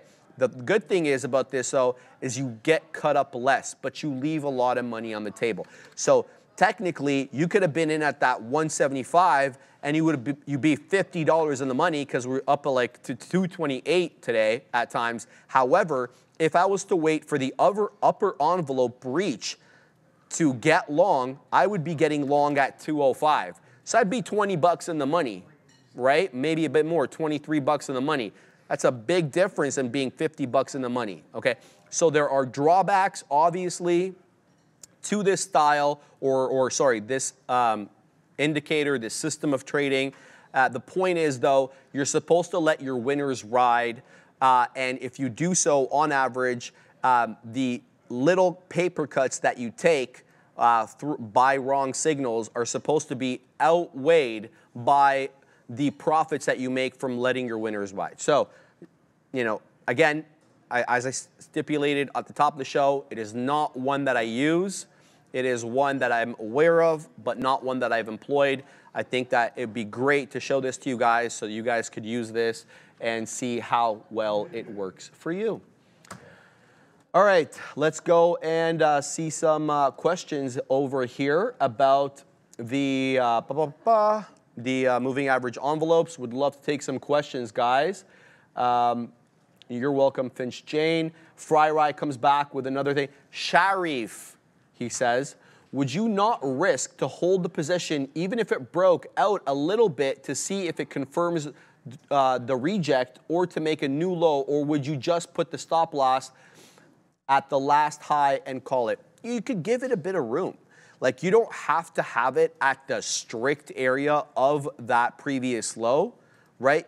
Give it a bit of room, right? I mean, obviously, the amount of room you give it is entirely dependent upon the instrument that you're trading. If you're trading Tesla, well, we know how volatile Tesla can be. It's not going to be 2 pennies that I give below the previous low. It'll be a little bit harder. It has to be a bit more room. You got to give it 50 pennies. I'm not, no advice, of course. You're going to have to gauge that for yourself. Personal comfort, yeah. Right. So you're on to something, Fry. No question about that. The point is, it's, again, I'm going to keep saying this over and over because more appropriate it could not be. This is not a science, guys. This is an art, and you have to figure out, you know, how you want to draw. You want to be Monet, or, you know, you want to be somebody else. You want to be Van Gogh. There you go, baby. You want to be Edvard Munch and scream at the market. Like, you got to stop me. Right? But yeah, no, I think it also, I think a lot of it too comes down to, again, like we were talking a little bit about, and you know, we have plans for a future week as well, talking about how you pick your stocks, right? And I think the more you trade a stock too, the more you become comfortable and you know kind of how much to give or take, right? Because, you know, we were mentioning Tesla with 50 cents. For someone like myself with Tesla too, a Tesla and NVIDIA, the way those guys can jump up and down like little jumping beans there, you have to sometimes, you know, if it's a wick, you kind of have to be very cognizant of that, kind of know what your comfort level is, but also recognize that those stocks will move like wildfire, and then they'll go right back to, you know, the downside or upside, right? So it's really just kind of, being cognizant of what, and I think the more you trade and figure out what stocks you like, the more you're aware of how those stocks move, because no two stocks move alike. No. Sometimes they might move in tandem, but they're not going to all move necessarily the same way. Also, a huge shout out to Finch Jane. I think I like to suffer for buying Tesla. I just enjoyed that comment, and as a Stressla Bestla fan myself, fully agree. I understand your pain, but we're here. I want to address something that Adam said in the chat, and Adam DeLu, shout out to Adam, best Arsenal fan on here, including myself. He's better than me. But look, he says something very specific. It depends on if it's a wick or a print, and more, I could not agree. You guys know how I feel about closing prints versus these wicks, especially if you're trading on a higher time frame. You know how these 1 minute, you're going to get whipsawed one way or another, even on a closing print on the 1 minute. That's the whole point of moving to the higher time frame. I respect closing prints more than I respect wicks. It's where I chart off. It's the level that, like, for example, you know how I feel about the closing prints on things. So the daily closing prints. It's a very important key resistance and support level for me. So Adam, I agree with you. I put more weight on the closing print, especially at higher time frames, than I do on the wicks. Thanks for pointing that out. All right, let's go on, guys. Keep bringing in the questions here with respect to moving average envelopes. Again, not my I'm not the most savvy user of this indicator, but I would love to answer any questions the best I can. Shout out to everybody in the chat asking good questions there. Shout out to Fry. Shout out to Glenn Smith, Michael Lloyd, Finch Jane, Ponzi Fonzie, killing it, Ponzi. No Lambo trade for you today, just only Honda Civics. Barranquilla 2020 hookup. That's got to be one of the best names in the chat there, man. I'm assuming you made that account because you were probably selling trips to Barranquilla in 2020, and it's 2024 almost. That broke my brain. That's almost 2024. Barranquilla is a city in Colombia who, like, I have a best guy friend and a best girlfriend, and she's from Barranquilla. Oh, that's cool. Yeah. Okay. So shout out to her, Melissa, killing it there. She watches the show sometimes. That's awesome. Yeah. All right. So any other questions, guys? I think you have a question from Super SPAC. Oh, yeah. Okay. I just saw that, and I was like, yeah, I'd love to address that. Thank you, Super SPAC Man, for the meta back and forth we've been having in the chat today, because we've been kind of talking about levels on meta. So thank you for that. The question is, are you considering a 324 break lower on meta? Honestly, I haven't looked at meta for a little bit. I'm going to be honest with you. Yeah, 324, if we're kind of just above 324 right now. So I would kind of like to wait and see on this. I don't want to react too hastily, but you're right. Like, definitely, I was looking at the 5-day or like the week chart on that. So Super SPAC Man. So I see what you mean. Like, meta has been super weak this week, especially compared to other weeks. If you're, kind of going to talk about the 4-week rule. Yeah, if we don't break above this 325, because this 322, 323 to 325 range has been of interest to me. So I'm going to keep an eye on that, see how that is shaking. So thank you very much for Super SPAC Man for pointing that out. Like, these levels are definitely important. I also want to bring up Eli Lilly because I am happy. We got in at this 591. Where did I get? 591. So we got in a little bit lower than I would have liked. I didn't want to chase the trend too much, but we saw the lower movement. I saw a little bit of stagnance, but still lower movement down at 591. Got swept in there, then we flew to the downside, and I was like, bless up. Got into Eli Lilly here. Got out, tried to get out my whole position. We only got part filled here at this 589.50 area. So that's $1.50 in the money. I will not complain. I will be happy. I will smile. So we just got filled entirely. So super happy with that. Why 589? Why 589.50? Because this is where we were really seeing the chop and churn around here, especially, like right as we opened. We spent, how long? We spent like an hour chopping and turning around that 589. So I figured that's a level. We're going to make our exit. Thank you for the support in the chat. Oh, yeah, Super SPAC Man, looking at the 5-minute chart, there was a bit of a high wick a few candles ago, thinking that is the exit point. Yeah, I have a 3-minute on right now just because Eli Lilly's wicks are stressing me out. But I will look at meta on the 5-minute. Thank you very much, Super SPAC Man. And yeah, so that is our little, my little Eli Lilly interlude there. Okay, Mr. Love Shack bringing up a really good point here, not one that I can really chime in on, but he says the moving average envelope is useful for picking strike prices for options on a longer time frame. Very interesting. As you guys know, I don't trade options, nor am I well versed in them, but interesting to see others are using it for reasons that I didn't know about. So make sure, obviously, that you're back testing all this stuff before you are employing it in the wild with real money. I don't have back testing ability on my platform, but Trade Ideas does. It lets you back test about 3 months or so behind. I believe it was 3 months. We asked Michael Noss last time, which is not bad. I know Thinkorswim does as well. It has a back testing feature on there. If you don't have a back testing feature, then you need to be trading in the sim, and you need to prove profitability in the sim before you ever use real money. plain and simple. If you can't make money in the sim, you have no business trading real money in real life. Yeah. Okay? As someone who's still in sim, yeah. Yeah, Like, the I sim mean, exists for a reason. Because it's just going to get harder. Yeah, and it helps you like feel confident, know what strategies work and don't work. Exactly. I think, yeah. And if you have to stay in the sim for years, stay in, right? I mean, obviously you're going to have another job, right, to pay the bills, or if you have rich parents or whatever your situation is, but you got to prove profitability. If you're not profitable in the sim, why are you using real money?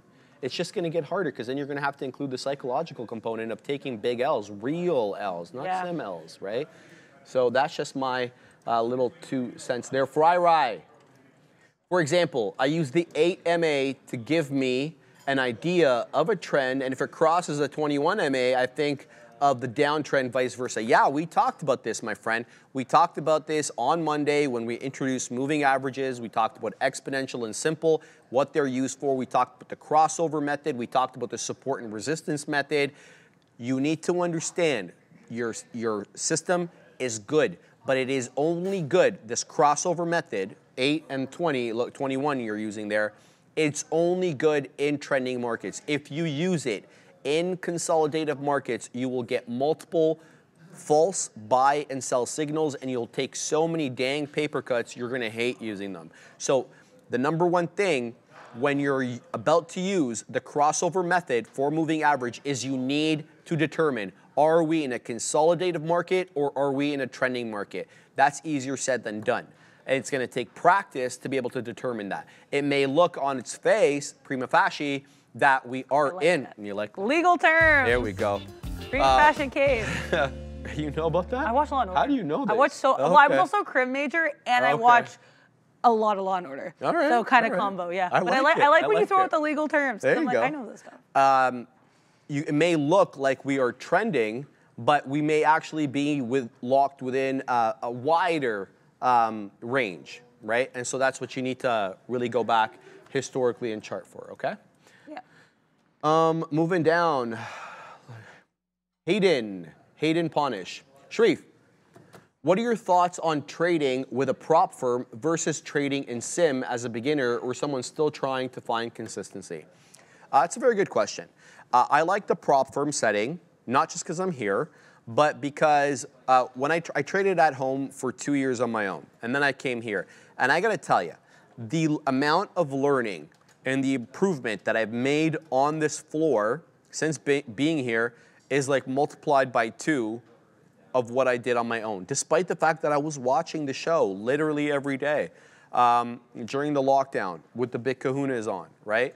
And Brendo, obviously. And they had a couple other people on at the time who are no longer here. But yeah, I'm very much for the prop firm setting. That's just my personal experience. Maybe yours would be a bit different, but I like the prop firm. You can also trade on sim in the prop firm, so they're not mutually exclusive things. You can do both. Being in the prop firm setting, bouncing ideas off so many people rather than just going with your own ideas when you're at home, I found to be very very helpful. So that's just my little thought on that. Fry goes on to say, you missed the other part. Sorry, I didn't scroll all the way up. Peter Sun, yeah, volume and the type of market, very important, and chop sideways can get you wrecked, even if indicators say otherwise. Couldn't agree more, Peter. Very, very accurate on that. Moving down here. Mr. Longshorts, any advice for someone who is trying to start a day trade the world office on their own? I don't know what is required for that, but I'm sure if you reach out to them, there's going to be more than enough people on the other side of the office. That's where the day trade the world people are. They will probably get back to you on that and give you all the deets. Personally, I know I've met people who have come in here to tour the office because they were interested in opening their own office. Personally, I don't know what's involved with that whole thing, but we have like tons of offices, that like over like 200 offices all over the world. Yeah, I was aware. Like it was before. I had no idea how massive it is. Like really, the world really is being day traded. I day trade the world everywhere. You're killing me, bro. You got the production team slow clapping over there. Is that the Chilean Nightmare? Yeah, I can tell. Matt, Real Human, hilarious. I love your name, Matt. Glad to see the lines on your shirt are symmetrical today. I like the What shirt. can I say? I'm also, here to it's please. crazy. It's almost the same color as the yesterday It's one. not. Too. That one was blue. This is black, or thought this is this was charcoal. bluish. Oh, this is charcoal, charcoal. sorry. Yeah. This is blue? For real? You see this as blue, Ram? No, man. This is like dark charcoal, black, with, these are obviously gray. All right. That's probably not the appropriate topic. David, what you think about Forex trading? I've never traded Forex. That's a lie. I've traded Forex one time, and that was to buy American dollars using my Canadian dollars on my platform. Because before, That's crazy. yeah, I like that. my platform wouldn't let you trade. Long time ago, this has changed. It wouldn't let you trade U.S. equities if you deposited Canadian dollars. You had to take those Canadian dollars that you deposited, buy U.S. dollars by doing a Forex trade, and then you were able to trade U.S. equities. That's no longer the case. You can deposit Canadian money and buy with U.S. equities, and then you get the spot conversion rate. That's how it works now. That's the only reason I've ever done that. I see a lot made online about Forex trading. I've never experienced it, so I have nothing to add. Super SPAC Man. I know Sharif doesn't like the 3-minute. I think we're just still talking about meta. And I think it's just the meta short. I think that's what that's. I don't dislike the 3-minute.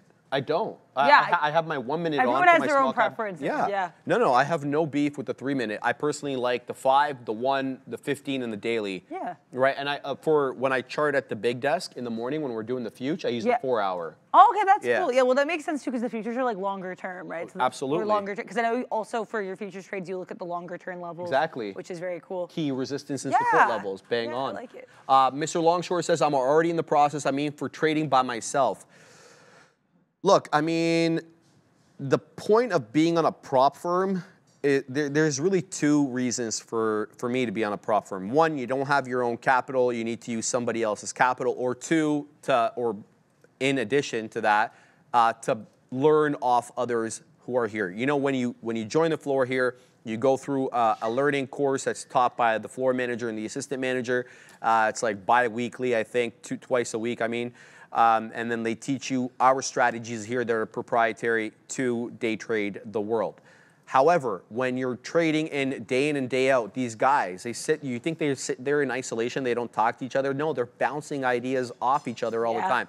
So the purpose of a prop floor for me are twofold. 1, you don't have the money, or 2, you need ideas and you want to riff back and forth with people. So that's, well, I still remember like my first day actually like trading. I mean, obviously like trading sim, but I remember afterwards, you know, everyone was like, "Oh, how was your first day?" Like we were talking ideas, we were talking like strategy. I had traded some small caps and they kind of went badly, and then you know what I mean? Like I was just kind of talking with everybody, and it was really valuable. Like it was cool too to be in an environment, especially as someone who knew like nothing going into it, where everyone's really willing to support you and always kind of willing to like talk trades, like what works, what doesn't. Because I think, you know, everyone's going to have different perspectives and different strategies, but being able to, you know, bounce off your strategies and find out what works for different people, I think it's always really good conversation. Okay. So yeah, that's my 2 cents or 3 cents or 4 cents or whatever.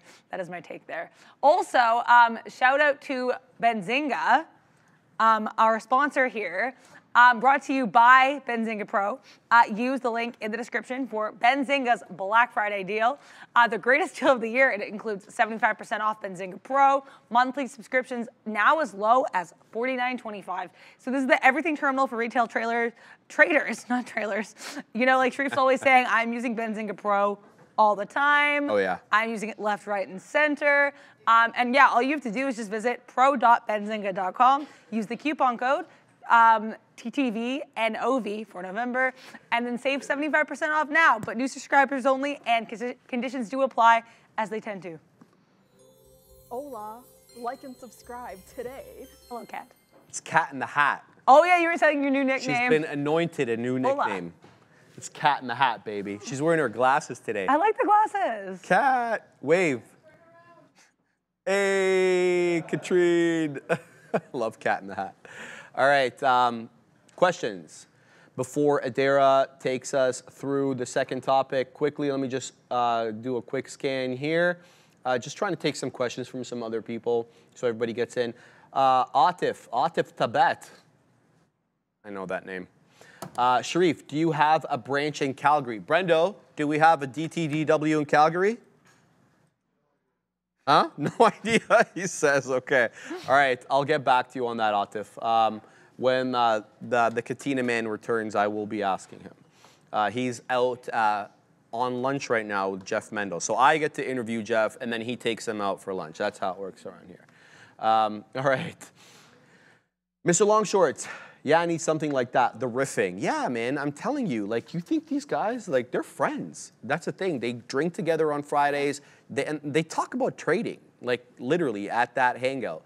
It's trading all the time on the floor here. It is trading always. Yeah, I mean, I love it. I got to tell you the truth. It's one of the best decisions I think I've ever made to come here. That's just the way I feel. All right, Adara, let's go. Next level, 4-week rule. 1, 2, 3, 4 weeks. So 4-week rule. Basically, trading systems are generally like thought of as complex computer programs that often require a lot of data. But sometimes in trading, the best solution is the simplest. And I think that sometimes that's the case with life as well. But one of the best known trading systems doesn't even require a computer, and that is the 4-week rule. So this rule, in basically the simplest form, you buy when prices reach a new 4-week high, and you sell when they reach a new 4-week low. So new 4-week high basically means that prices have exceeded the highest level that they've reached over the past 4 weeks. And that 4-week low would mean basically the opposite. They're now trading lower than they have any time over the past 4 weeks. So this system is always in the market, long or short. It's known as the 4-week rule, and it's actually the system designed by the guy that we recently learned a couple days ago is the father of trend following, and that is Richard Dawkins.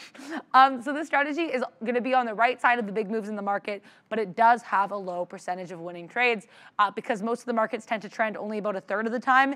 And this, I mean, you need to like break above or below trends, right? So generally, this guy needs a little bit more of a bit more trend following, but because markets aren't always trending, it gets a little bit difficult.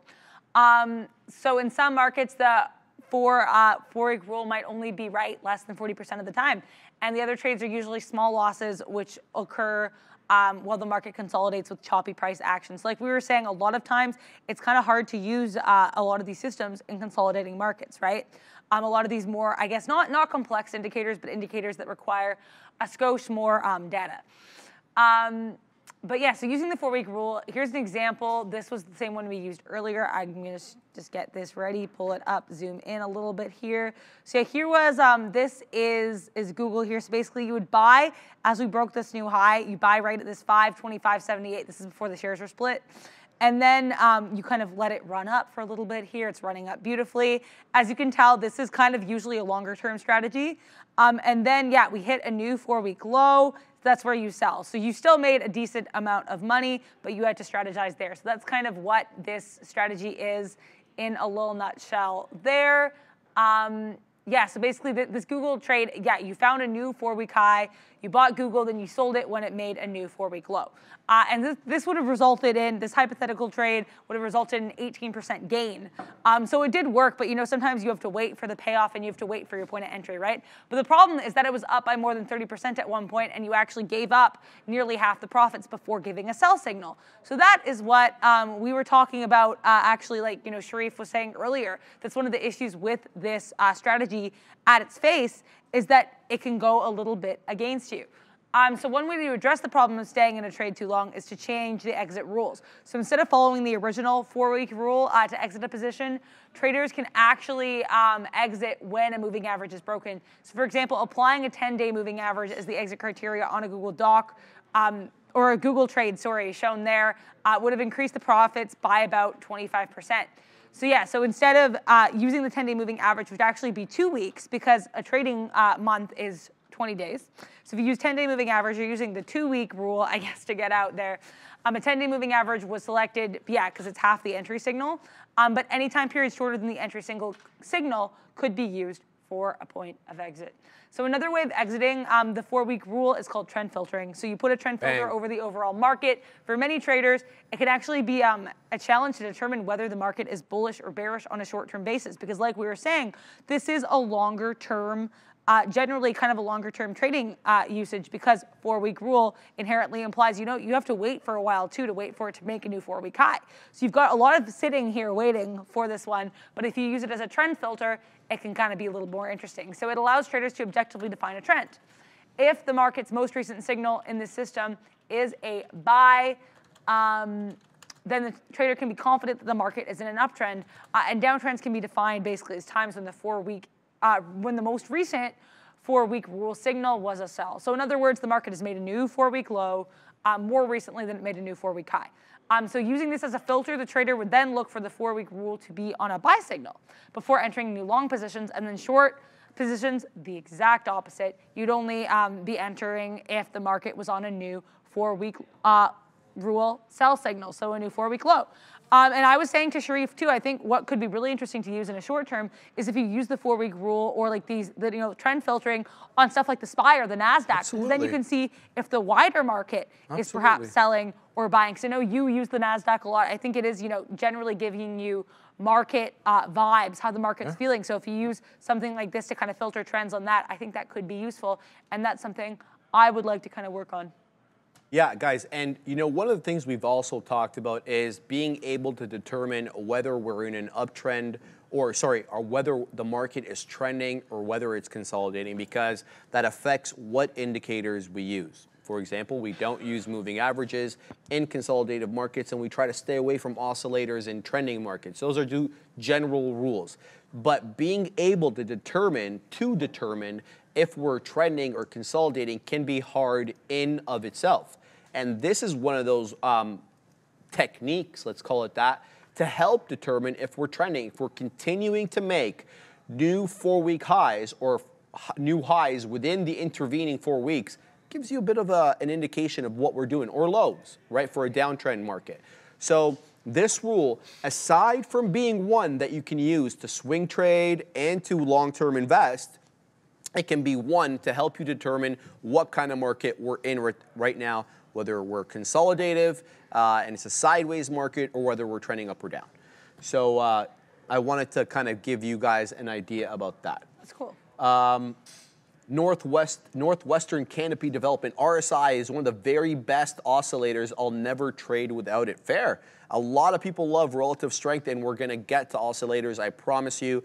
But we wanted to, next week, we're going to talk about psychology. I'm so excited for Psychology Week. We're going to get in, the chairs, do some trade psychoanalyzing. And I think especially because we've been doing a lot of really chart-heavy stuff the past 2 weeks. I mean, we're obviously still going to look at charts, and, maybe we can, talk through how we're looking at trades emotionally and stuff next week. I'm very excited for Trade Psychology Week next week, and hopefully everyone else will get something out of it, because I think we had a lot of questions too, I guess, related to trade psychology. Came up a little bit during Risk Management Week, so I think there could hopefully be a lot to be gotten out of it. All right, guys.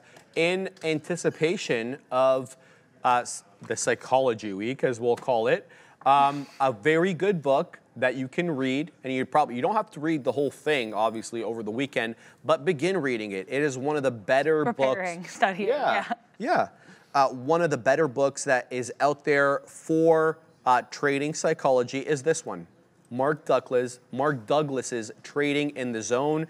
This is kind of considered as the Bible of psychology or trading psychology, in the same way that John J. Murphy's Technical Analysis of the Financial Markets is considered kind of the Bible of TA, technical analysis. This is one of those ones that's going to really help you put things into perspective.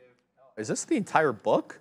What in the actual hell? I didn't mean to actually load up the whole book. Oh, there's you can do a little Q&A. I might have to do that in preparation. Yeah. I think I'm going to be doing some. So I'll probably take this off so that we don't have copyright issues here. I didn't actually mean to load I could tell you the... had no idea. Yeah, no, I had no idea. I thought it was like the Amazon picture or something like that. But yeah, guys, one of the best books to read. I've read it a couple of times. It's one of those ones where I think to really internalize it and to really absorb everything that it has to say, you got to read it a couple of times, if not even more than that. I know there's traders out there that read it once a year to really help reinforce its principles, reinforce its ideas. Are we having issues with my mic? Yeah, I'll give it to you for a second. Adara, you want to take over? Let's do it. Yeah, for sure. So I saw David in the chat tagging Sharif and I. What are your favorite strategies? I like scalping. I have said it. I will say it. With that in mind, too, in terms of entering and exiting trades, I think, and I learned a lot of this, too, from, you know, being in the midday here with Sharif is buying, looking for lower lows and lower highs for like a short opportunity, or higher highs and higher lows for a long. So I like to look at the chart. I also like to look at the tape in terms of getting in on levels and seeing where we're seeing like support and resistance, right? And using that in tandem with the chart to plan my entries and exits. I have also been a lot more cognizant about getting into long positions when you're down on the day, getting into shorts when you're up on the day, and really like sometimes too I like to wait for confirmation, like see a couple candles to the upside before I get into a long. And then, you know, same with like downside, you know, like waiting to see a couple candles to the downside before you get into a short. I've been trying, my new thing is kind of just like trying to wait and see, but I am a super new trader. I am still trading sim, so I'm trying to learn my strategies, figure out what I like as we kind of go along. Helix in the chat, yeah, nobody in a position. I'm looking for a position. I'm waiting to see what Eli Lilly does at 587. If we go above 587, I see a couple green candles to the upside. I'm gonna like do a reversal on that thing, take it long, run to the high side here. Super SPAC man, could you, tagging us, could you and Adara help others foresee the compression that appears to be happening on Meta 1 minute chart and how to gauge whether it goes up or down? Okay, so I gotta disagree that we're getting a compression pattern here on Meta. With all due respect, yeah, this is the 5. Yeah, okay. I'm looking at the 5. I can look at the 1, no problem. Whether it's on the 1 or 5, I should be able to see the pattern, especially a compression pattern on both the 1 and the 5. And I have to respectfully disagree. I do not like this pattern on Meta for anything. Now, we did get a nice double bottom here, if you want to call it that, and we kind of got a few consolidative candles trending up ever so slowly. It's not it's not something that I'm ready to jump into for whatever reason. We had an obvious downtrend with lower highs, lower lows all throughout the morning, from that first print at 9:30 till that low was made at 11:30. We had 2 hours of very straight directional downtrend. And then we're getting now consolidative. We're moving sideways. Yeah, sure, we're above $2 from the low, but look at this. This is as consolidative as it gets. It's not interesting me one way or another, nor long nor short. I'm staying out of this one. You want to trade Meta, absolutely go ahead. Maybe you'll print, maybe you'll get a VWAP retracement. That's always in the cards, right? We're incrementally moving up. So you could get a 327 here, especially if we retake, I believe, 59 decisively on the NQ. But for the moment, I'm going to have to say nah for me on Meta. Now, we had a good question here from Sally. What's up, Sally? Elon Musk has entered the Cybertruck event. I thought that was starting at 3. Yeah, maybe he's getting there early to you know, try to yell at Bob Iger or something. No, I'm joking. I'm sorry, I'm terrible. Yeah, there, Ram has it up on the screen there. There you go. I also have had it up all day because have you? Okay. Oh, look, we can bring it down to yeah, there it is. 2 hours, 7 minutes, and 14 seconds. There are 13, whatever. The excitement that I am feeling about this event. It's going to be big. Is excited. Yeah. It is exciting. Well, I'm like giddy over here. It's not a bad look. It's not a bad look. Right? Yeah. We're doing that dance at 15:09, guys. We're going to restart the topics in about 7 minutes. When we get back to 1 o'clock, we're going to start talking about moving average envelopes. Between now and then, go ahead and put your questions in the chat. Everything's open. You want us to look at stocks. You want to talk about any of the other lessons that we had on previous days. It's an open season right now for 7 minutes or so. Sally's saying it's a live stream on YouTube, so I'm not exactly sure. I might be live streaming that on the background with whatever else I'm doing at 3. Also, I like this R. Moore's question here. Microsoft making a higher low, still new. You know what, R. Moore? I would like to wait for another candle of confirmation for myself. I would concur. It looks like we have a skosh of a higher low on Microsoft. And that's in the 5 minute anyway. Let's look at the, I think 3 minute, it's also pretty clear. Yeah. I would say, you know, I know for myself too, when you're new and you see a trend happening, it's really exciting. So congrats to you, R. Moore. I would say right now it does look like a higher low. Thank you so much for bringing this one to our attention. I will keep an eye on it as we do the dance towards VWAP. But like I said, usually I would kind of wait for another green candle for myself just to kind of confirm this. Generally though, not a bad look at all for Microsoft. Is down on the day though right now, so I would be, for myself, a skosh cautious with a long. But yeah, thank you for bringing that one to our attention. David, I'm 19. Do I start trading as full-time? That's really up to you. I mean, you're 19. I'm assuming you probably live at home. And I don't know what your life is like, what your expenses are like. But obviously, most people, they've got bills that need to be met every month. And the reality is, when you initially start trading, you're not going to be making money. In fact, you're probably going to be losing money. That's just the hard reality. Unless you're somehow gifted beyond belief. But get in. Don't let that deter you. What I would say is, if you can balance it some way with a part-time job, or you trade during the day and you go to work in the afternoon, and you're able to do that for a while, and I'm talking about years, I think that's your best bet. And all the while, you're accumulating some money. You're putting some money in the account for day trading. You're putting some money in the long-term account for your long-term holdings. You have a good balance between the two. You're obviously very young. You have a lot of time. 19 is really young. And if you start doing this kind of stuff right now, you really will thank yourself later. You just have to put in the time. It's years. And that's just the way that I feel about that. All right. Moving down here. Let's see what else is being talked about. D. Westermeyer, what's up, my man? I am really liking the Williams percent for my Forex futures. Any experience with Williams? No, I don't have any experience with that. Sadly, neither do I have experience with Forex. So sorry I couldn't help there, D. Havana Woody, what are your thoughts on these low flow gappers? He calls them crappers, but he knows. I know why he's doing that because I used to. CYTO and BGLC. Let's have a look, my man. Let's bring in the side chart, the Trusty side chart. Look at a firm. Look at a firm go, baby. Okay, a firm's retracing here. Okay, I just had that one up by accident. Doing the roundy face. I'm so sorry. CYTO. This company is Altamira Therapeutics. Here we go. Let's have a look at the 5-minute chart. Yeah, this one will take a minute to load here. I'm sorry, guys. Give it a second. Let's go. There we go. First of all, let's look at the daily chart. Oh, God. I hate when these small cap gappers take a while to load up on my system. We're going to have to give this a second here. I need to see the daily level before I can talk about anything here. And obviously, it's taking a real long time. It does not want you to small cap. No, it doesn't want me to look at it for whatever reason. We're going to have to wait. All right, maybe I'll get to something else while we're waiting for this one to load. Zion Lala. What's up, my man? Great work. Are you planning on giving us a pop quiz soon?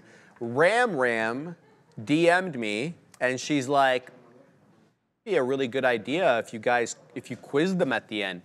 And I said, "Well, maybe I'll quiz Adara, and everybody can chime in." Yeah, I mean, you do that sometimes already, right? I do, and so, I don't mean to obviously put you on the spot. I don't mind it. Great. Like I think it helps me learn too and make sure I really get it. If I don't get something, then I have the opportunity to figure it out. So all right, no complaints there. Here's CYTO on the daily. So clearly we're a 10-penny stock in early November. It looks like we just got to market. I don't know if this one I don't know what the history of this one is, but my charting only starts on November 7th. We're sub 10 pennies, okay?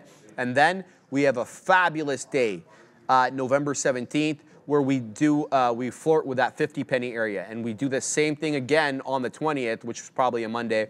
We come back down into that 20-penny area, and then boom goes the dang dynamite yesterday as we popped off 20 pennies and knocked on the door of that dollar. Today, we don't have much. It's an inside day today because we are above yesterday's lows and below yesterday's highs. So this is a bullish engulfing candle, okay? We're going to have to wait to see what comes of tomorrow, but we are very much an inside day. On the 5-minute look here, look, we're obviously below yesterday's highs. We're making lower highs. We're making lower lows on CYTO. To me, the clear levels were that 20-penny area and the 50-penny area, and obviously that $1 area that we couldn't break through yesterday, and this is what I'm talking about up here.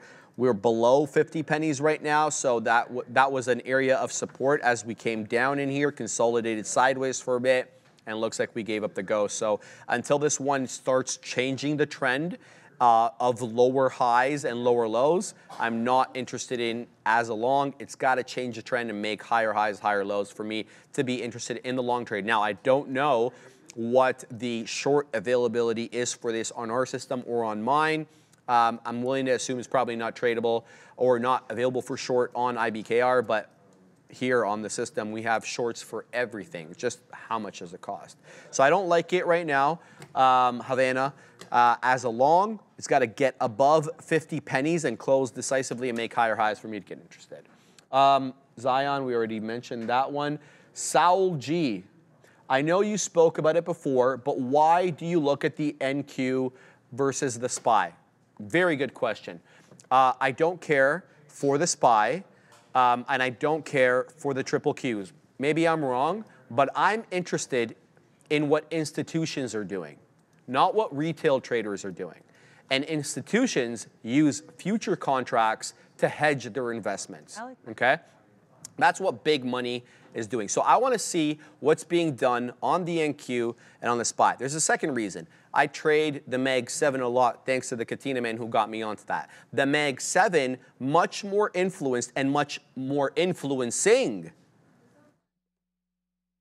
on the NQ and by the NQ than on the ES. The ES has 500 companies from all over the market, whereas the NQ is 100 companies and they're all tech. Okay? And we know what the weighting of the Mag 7 is on the NQ versus what the weighting is on the ES. It's much larger on the NQ. So I like the NQ for those two reasons, and I like the futures contracts for the reason that it is used by institutional money and not retail. No disrespect to retail, myself included. I just want to know what the big money is doing, okay? That's fair. Yeah. Eric, Tesla, Cybertruck, 3 p.m. What will be the impact on the stock? Good question. Now, there's a couple of things that can happen here. It could be a nothing burger, or a few things that could happen. It could be a nothing burger. It could be a sell the news event, in essence, where you trend up in anticipation of the event, and then once the event unfolds, you sell. And that happens all the time. Meta Connect, cough, cough, cough, cough, cough, cough. She said it. She said it right there. Sorry, but or there could be something novel that we didn't anticipate that gets announced during that event, in which case there's a very good chance we could trend up or down. If there is something said that the market doesn't necessarily like, anything can happen. It would be silly for me to opine on what is more likely to happen than not, but those are the options, okay?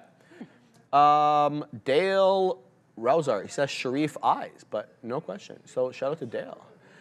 Callum Mitchell Miller, Sharif, can you go 10 minutes without pressing the bang button? I cannot, my friend. I think I did though right now. I haven't pressed I was gonna say, I think you've gone like 10 to 15 minutes. Yeah, look. But also, like, it's not his fault he's excited, you know? Like, I'm an excitable individual, and I'm a cheerleader by nature. Yeah, you really are. Like, you're always like rooting for everybody's like success.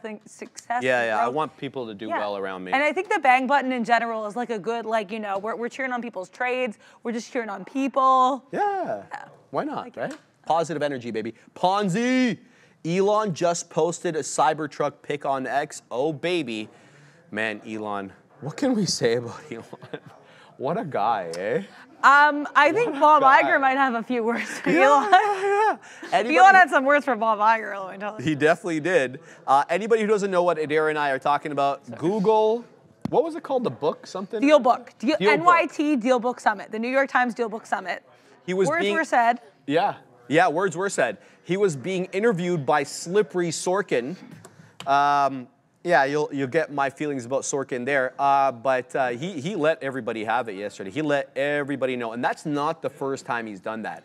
He was very much like that with David Faber in his May interview when David Faber asked him, he's like, why do you post these controversial tweets when you know it's going to affect your stock price? It's going to affect how your investors look. He doesn't give a you-know-what. He doesn't. And he... What'd you say, Ramram? Ramram always trolling me back there, bro. All right, moving down here. Let's go. Guys, let's get the questions on to the thing. D. Westermeyer, does the Triple Q have the same decay as other leveraged ETFs like UPRO, for example? That's a really good question, and I don't know the answer to that. I will ask, though, really good question. I know that there is ETF decay is a major issue. Sadly, I don't have the answer to that. I will get back to you, D. Westermeyer. Havana Woody, thanks, man. That's what I was looking at. If you could look at BGLC, it has followed the same pattern, $1 back to 50. The dollar break now, it looks like CYTOs. Okay, let me just get to another question. I'll come back to that. Moving down, the haze, hit the bang at a spike, bro. I'm not gonna do that. Nice reversal on CCL using your indicator, says JB. Let's have a look at CCL. What is that up to? Also, while you pull that up, Bob W in the chat killing me. I'm a Bob and I enjoyed what Elon said, laughing emoji. Pretty funny. I enjoyed it. Can I say the truth? I like the fact that he can speak his mind. I just wish he wasn't as verbose at times. Verbose. Right? Well, and I think it's funny because people do listen to him because after the whole hi Bob, where you at or whatever, I'm paraphrasing, that's not what he said. But then today, all the Disney people were like mass posting on X that they were canceling their Disney subscriptions, and Disney did swoop a little bit for a while after that. So, swoop. But yeah, so I think it's interesting. Sorry. Guys, Brendo is at the big desk, and he's got a special guest, one we've seen before, and with a very, very good reception. We're going to send it to Brendo now. Hey, guys. Yeah, thanks so much. Todd Shapiro's back, CEO and director of Red Light Holland. Big day yesterday. It was earnings day for the company. Tell us about it. Yeah, thanks, Brendan. Thanks for having me back here on Trader TV. Thanks for everyone watching. Yeah, it was a great day. We reported our Q2. And you know, we did $1 million in revenue. We've increased our year over year from the quarter before 30%. We are really proud of the steady and slow growth that the company has always told shareholders we were focused on while decreasing our burn. And I think that if people were to look at our company and look at our cautious cash spending, they would say, wow. Because there's a lot of irresponsible companies within the psychedelic sector especially, and if you were to go back and look at other companies, you know, I'm not going to drop any names, but some lost a couple $100 million in a few years, now they're like, you know, insolvency and bankruptcy. Right. I would like to think that Red Light Holland is focused on that continual growth, and again, we are an everything mushroom company with a great focus on psychedelics in the Netherlands. And that's going to be the key, right? And you touched on this last time we spoke a little bit in the sense that there's more to it right now than just the psychedelic aspect of it. Tell us a little bit about the farming side of things. Yeah, and the farm's a big one. We have a farm right now in New Brunswick, Eel River Crossing. It's doing really well. It's a net positive business selling shiitake mushrooms. Those shiitakes will end up, if you're Canadian, in 47 Farm Boys. It ends up at a bunch of restaurants. It will make its way to other different types of Loblaws and your independent grocers, etc. So we get those mushrooms out there, which is really good. Our partners at AEM, however, they're like some of the biggest farmers in Canada. And I mentioned their names last time on the show, Mike Medeiros, Nick Ferlano, et cetera. And what I love about these guys is they're guiding us into a great mushroom coalition where we are building a farm in Peterborough. Right. Peterborough is just north of Toronto, for those who don't really know Canada. We bought 100 acres that we own outright. 100 acres, you know, we own that land. It's a nice asset on the books. By the way, we're trading, you know, basically at total asset value. I think it's like, you know, great value. Of course, always do your due diligence. And the farm is moving along, by the way. We are really excited about doing all different types of exotics out of that farm. And we've given some guidance on it, financial guidance, of about 16 to 18 million in revenue. Wow. Unfortunately, and this is just the facts, some of the costs have gone up. Building costs have gone up, inflation's gone up, trades have gone up. People are trying to get more money, you know, because they got to spend more money. So it's like a difficult economy that way. With that being said, it won't hurt our margins of sales, and we don't think that it will hurt that investment into the farm to our path to profitability. This might be a kind of benign question, but I think there's a lot of people that might be watching that have no idea how mushrooms grow. And if you haven't been to Canada lately, it's cold outside right now. So let's highlight maybe the process here. What does it take to actually get something from the farm to a store? Well, they're not grown in shit. I'll tell you that. And I think people like to think honestly, that they are. There's like this perception of mushrooms are grown this old school way that they, you know, there's odors coming from the farms and stuff. This is not the case. Especially with us, we're not dealing with white or brown mushrooms. We're dealing with shiitake. We're dealing with oyster. We're dealing with lion's mane. They're grown in bags of compost, essentially. That compost has different formulas. I don't necessarily need to share them, but some are like soy, some are straw, some are wood pellets, and they get put into a compost, and then proper farmers will understand of the process of scale to be able to then move them from base Beta Bay, where they eventually start to sprout out mushrooms, and then they get picked and put into grocery stores and shipped across not only just Canada, but into the United States and sometimes across the world as well. Amazing. Let's maybe highlight a few things for next year. What can people, I mean, it's crazy to think December is tomorrow, I believe, or 2 days from now. Yeah. What's to come? What is to look forward to here for the company? Well, I mean, it's so hard for like these quick segments for me, Brendan, to be able to talk about all the things going on for Red Light Holland, because we have a list of portfolio companies that are all doing very well. As we have this, path to profitability, we have a SR wholesale division in the Netherlands that legally is probably pushing, selling the most amount of psilocybin in any company that's publicly traded. I mean, we are doing, that company does very well, profitable company, a great team over there. We sell, a lot of different magic truffles over there to over 200 smart shops, including 2 of our own that are called Mushroom and More. We're looking at potential expansion in that area. We're always looking at potential M&A, and we're always looking at increasing farm production in the Netherlands as well, where we own the Magic Truffle Farm. We also own a home grow kit farm. We just got a really big order from a Germany company to co-package white label, like 80,000 kit order. We're very excited about that. And then back here on Canadian soil, the build of the farm is really the biggest one. I mean, Red Light Holland investors are looking at me going like, when's it coming? Timelines are a little bit pushed back. I get that. It is construction, however, and we're really doing this right, though. I mean, you just don't go and barge down township stores and say, we're putting this 65,000 square foot farm on here. We're doing it absolutely properly. Test holes for the septic. We got to get, public health of Peterborough first to issue, that approval. So then we get the foundation permit. There's geotechnical reviews we have to go through, facilities. Like there's just a lot of little intricacies within the farm itself that we're working on. But I mean, we're still very excited about getting this to build. And speaking of which, it's kind of a prefab farm. So a lot of the stuff that we do behind the scenes here for permitting and everything doesn't mean we can't go ahead and start getting the process going. It actually gets built in the Netherlands and then shipped over here. This is a state-of-the-art farm, and like I said, we've given guidance on it for a big path to revenues, and we're very excited to get there. Let's shift gears a little bit and touch on, we talked a little bit about the regulatory side of things last time you were here. As far as a timeline is concerned, going into 2024, are there any dates that investors need to know about as far as what could be possible on the regulatory side? Yeah, I mean, in Oregon right now, you should pay attention. They've just opened up a 3rd clinic, not our company, of course, but so they're moving along with people using therapy for magic mushrooms over there, naturally occurring psilocybin, which is really great. So we're seeing how that is rolling out in Oregon.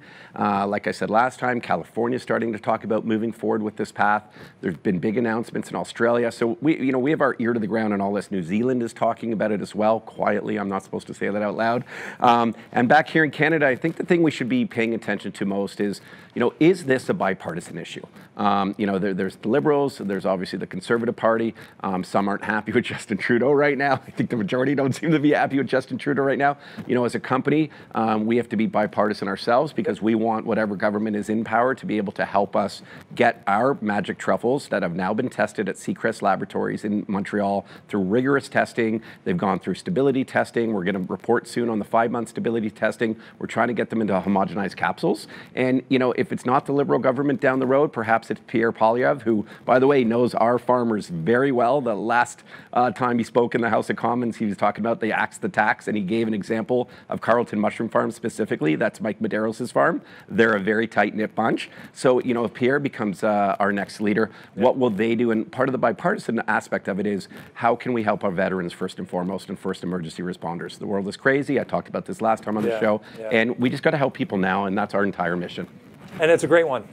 We got some economic data this morning that was not very positive, so that could be coming, who knows, sooner than later as far as the political situation here in this country. Everyone's sitting around waiting for this Tesla event to come at 3 o'clock this afternoon. You just told me before you came on here that you actually have a reservation? Yeah, listen, it's interesting with Elon Musk. I used to idolize this guy. He's kind of feels like he's going back and forth these days. He's sort of pushing and he's pulling and he's kind of talking out of 2 sides of his mouth. No one can ever question how unreal he is as an attention getter. Yeah. He's some would say the best stock promoter of all time, in fact. I love the idea of, I'm fortunate enough to have a place up north 2 hours from the city. So I always have to drive a 4x4. And when that thing came out, I put my my $150 reso. I never heard from them. By the way, Starlink sucked for me up there too. So I hope it's not as bad as my experience with Starlink. That took forever to get a refund because you're speaking AI bots and no people anymore. But you know, I'm still a massive fan, and it's a badass truck, right? What about you? I mean, it's going to be one of those things where it's, you know, one person will get it and then it'll maybe calm down a little bit, but absolutely. I'm looking forward to seeing the parking garages in Toronto, like all scraped at the top and everything. Like, what are you going to do with that thing here? Yeah, a couple hours to go here. I mean, 3 o'clock Eastern, we'll get this live stream apparently to start. Great to see you. Thanks for coming. I want to do a quick giveaway. Can I do this? Do I have a minute? We have free stuff, guys. Yeah, I don't know. I know you guys. I just know you have a chat. Like, you have a chat going now. I love the Trader TV engaged audience. Thank you all. TRIP is our ticker symbol. Do your due diligence. Truff on the American side. I know there's a lot of Americans watching. Anyone who puts their email address in right now, and I'll do it up to 15 or 20 people. I don't care. I'm going to get you we'll make sure we'll get your address after, and we're going to ship you some Xmas gifts. That's awesome. You know, so here's a red light hoodie. That's awesome. We got a red light hat. This one was worn by me, so it might be a little dirty. I don't trust anything on my head. Nobody does. But yeah, seriously, like, go send us your emails. Let's get you engaged into our red light army, our red light family, and we're about the right to try magic mushrooms and hopefully add a better place for positive change for everybody. 100%. So we love it. Thank you so much. That's really generous, guys. Here you go. Look, beautiful hats. First zoom 15. in on this. How do we zoom? Look at that. First 15 emails, guys. Do it right now. We'll go back. We'll get the emails. I won't give you that one though. We'll send out the hoodies. We'll send out hats. Okay. Thanks. Todd Shapiro, Man, CEO, you're awesome. Okay. and director of Red Light Hauling. Good to see you. Thanks very much for that, Brendo. Put your email in the chat if you guys want merch. Thanks to our guest, Todd Shapiro, for informing us, as always, on the psilocybin business, up and coming business.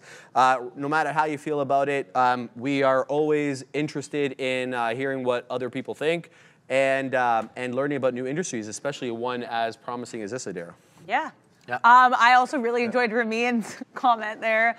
I have to shout out that wonderful times. Currently also I'm in this Eli Lilly long, and Eli Lilly is, in a word, confused about what she would like to do with her life. I got in, we're like really close to where I got in. I'm not getting out of this, I'd like to make it clear. And I got in because, like I said, this 588 level has been like 588, 587, 589, lots of chop and churn.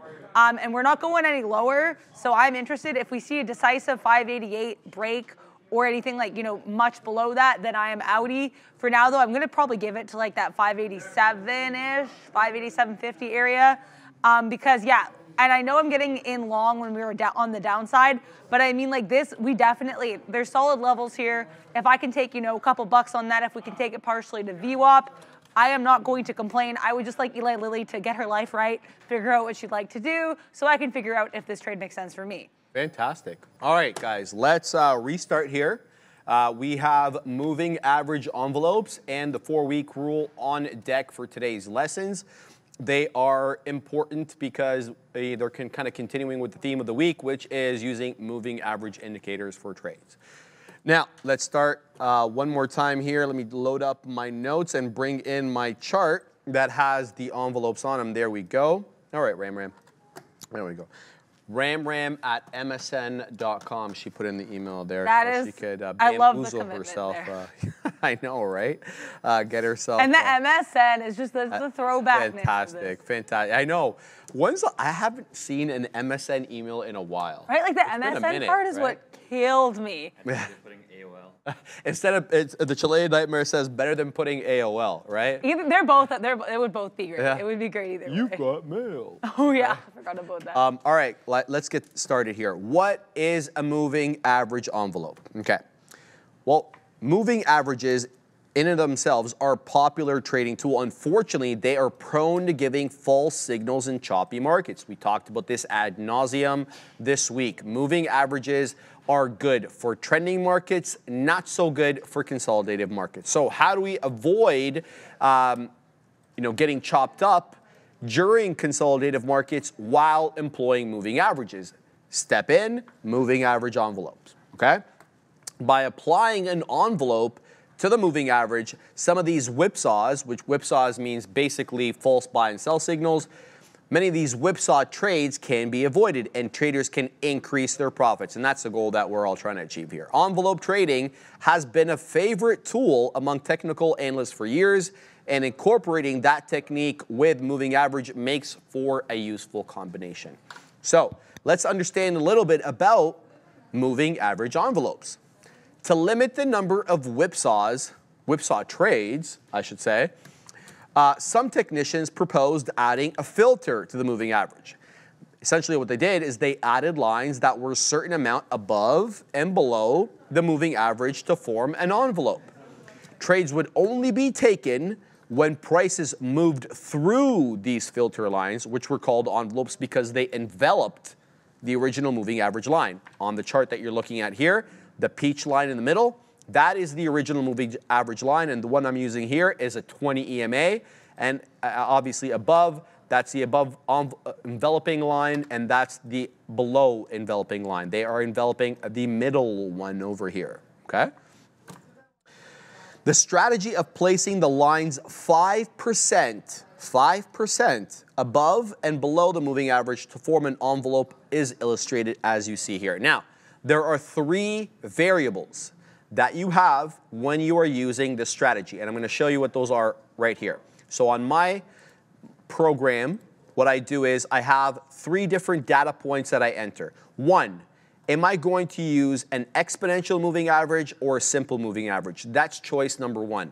I've already explained I use exponential because I am an intraday trader, and exponential moving averages more heavily weight the recent price action than the historical. That's first data point.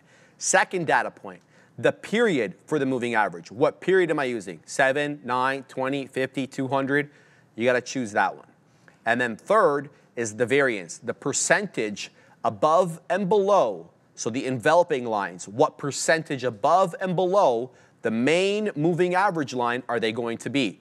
In this case, the standard to use is 5%. These are not hard and fast rules. You can customize these to fit your own trading style. Most likely, you're going to have to do a trial and error system to see what works best for you, okay?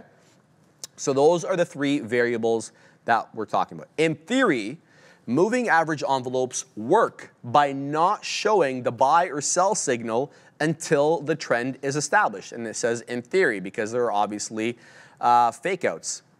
Analysts reasoned that requiring a close of 5% above the moving average before going long should prevent the rapid whipsaw trades that are prone to losses. So essentially what you're doing is you're waiting for the price for a long to get above this 20 moving average, which is the peach line over here, and then to move above 5% and break above before getting long. That's the kind of thing that they're looking for here. And that, so it is said, helps prevent these, fake outs, getting whipsaws, whatever you want to call them, okay? The drawbacks of envelopes, and there are, in practice, what they did was raise the whipsaw line. So you ended up getting whipsawed anyway, except that it just, instead of getting whipsawed at the 20 EMA, you got whipsawed 5% above the 20 EMA, which is the enveloping line. That's what ended up happening for some traders. As it turned out, there were just as many whipsaws, one study found, but they occurred at different price levels. Another drawback of this system is using envelope in this way is that it delays the entry on winning trades and gives back more profit on losing trades. And we talked about that. By virtue of placing the buy signal 5% above the moving average, you are leaving money on the table. In exactly the same way, you're going to leave money on the table on your entry and on your exit because you're going to have to wait longer to get out. Whereas if you got out initially on the break of the main moving average, here you're going to have to wait until it actually breaks the 5% lower enveloping line.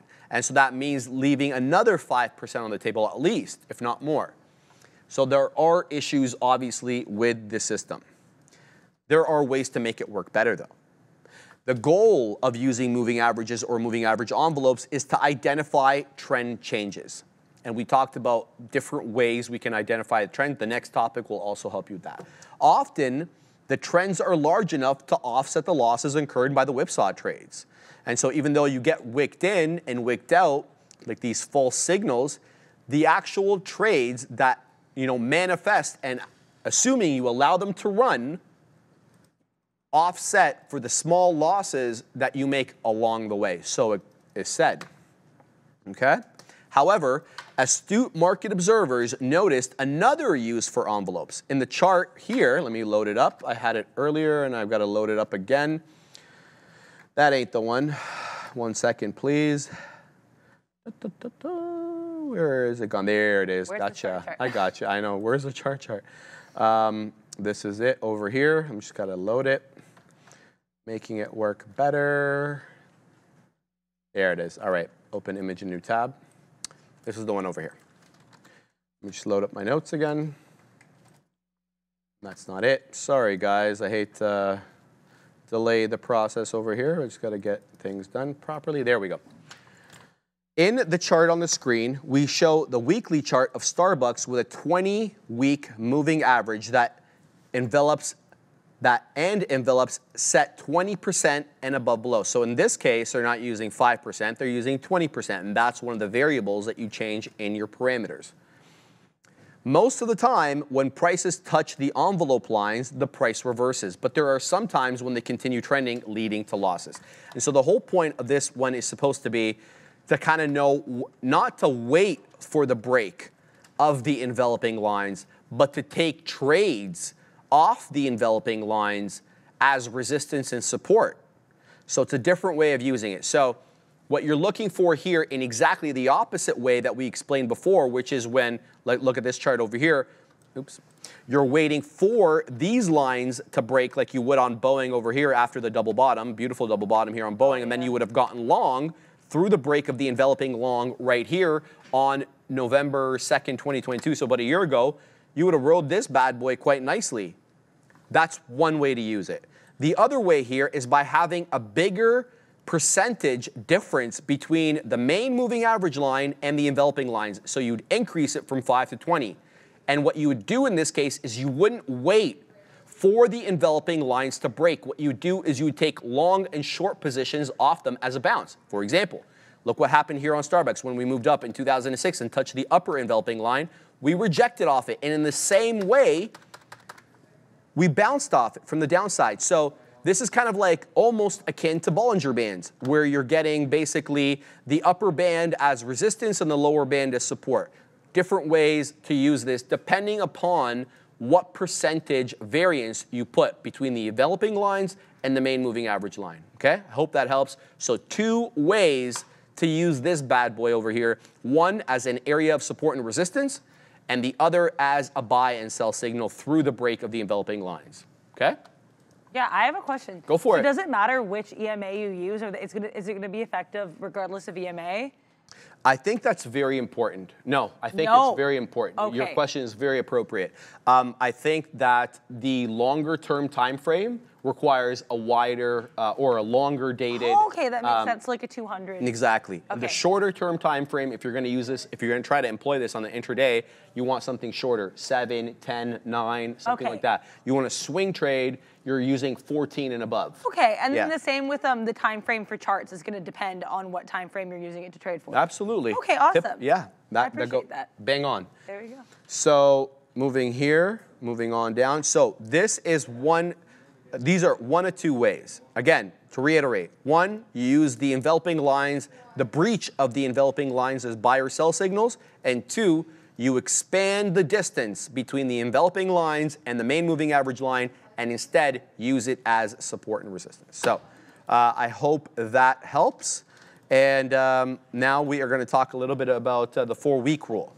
4-week rule. Yeah, which doesn't require any charting, so we'll just leave this one up. Let's talk a little bit about how to employ this 4-week rule. Yeah, for sure. I can go through that because Okay, you went through it last time. I appreciate that. Thank you. Trading systems are usually thought of as complex computer programs requiring massive amounts of data to calculate the best entry and exit parameters. But in trading, often the best solution is simplest. Isn't that funny how that works? In fact, one of the best known trading strategies doesn't even require a computer, and that's what we're going to talk about now. If you can count if you can count weeks and days, you can trade this one. And I don't mean to be glib there, but that's the truth. The strategy for the 4-week rule. Let's talk about this.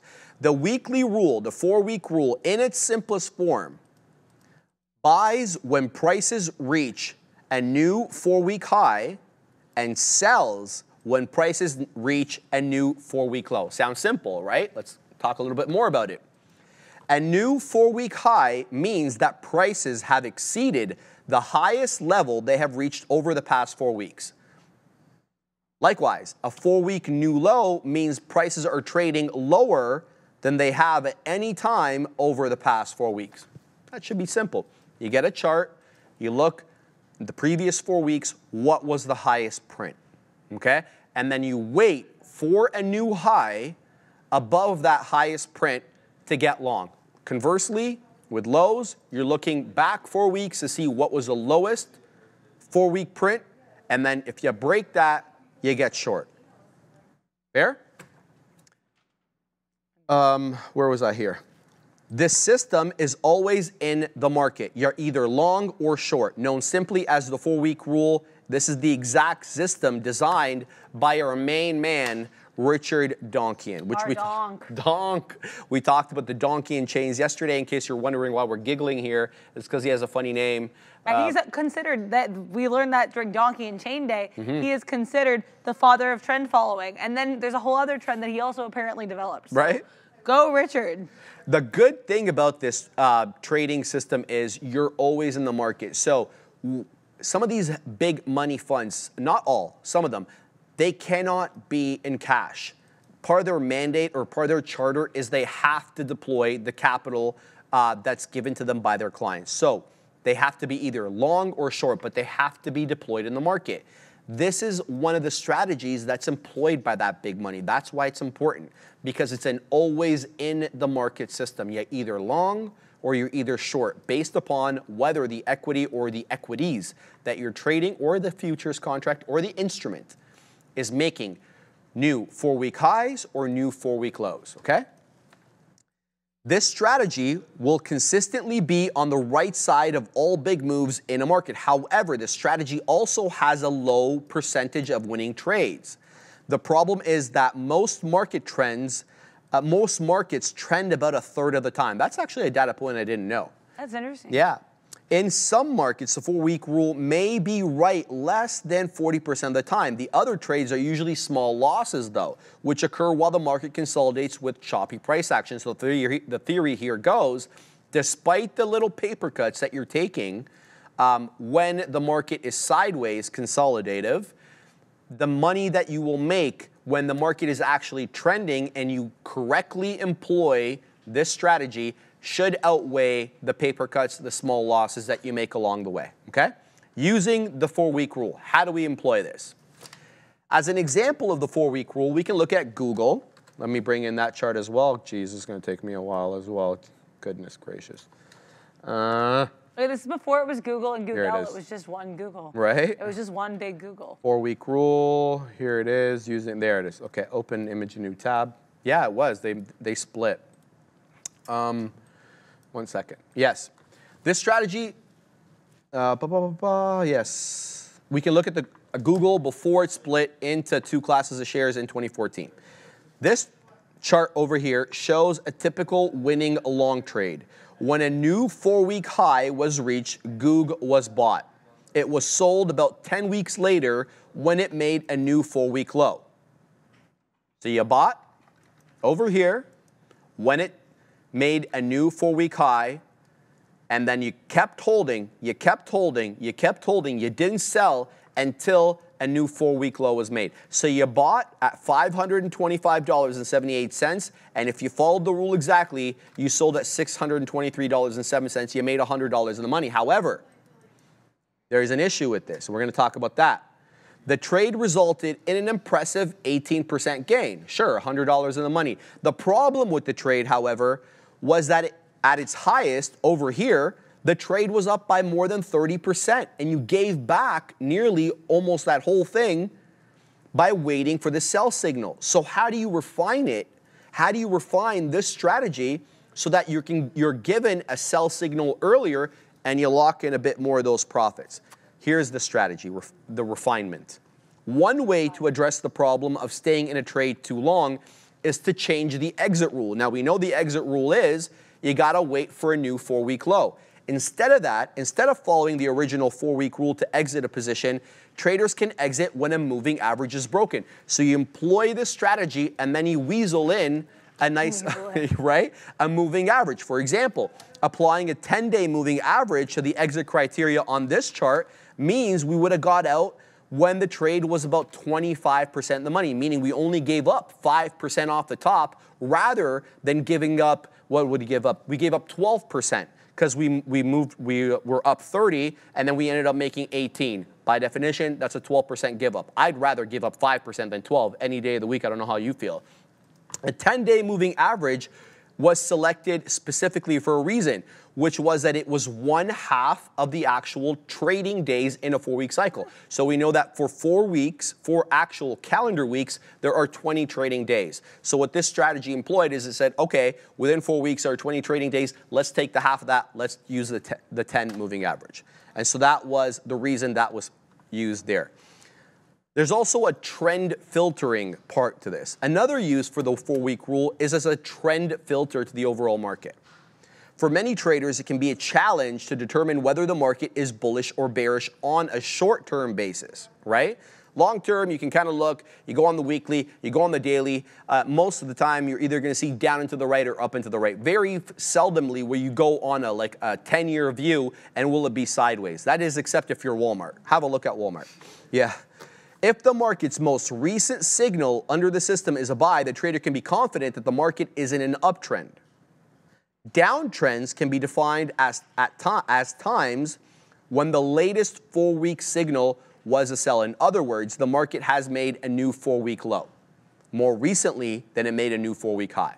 Using the 4-week rule as a filter, the trader would look at the 4-week rule to be on a buy signal before entering new long positions. Short sellers, conversely, would only be entered when the market is on a 4-week rule sell signal. I like this strategy. I think it's really interesting. I would prefer to use it for longer term swing trades, personally.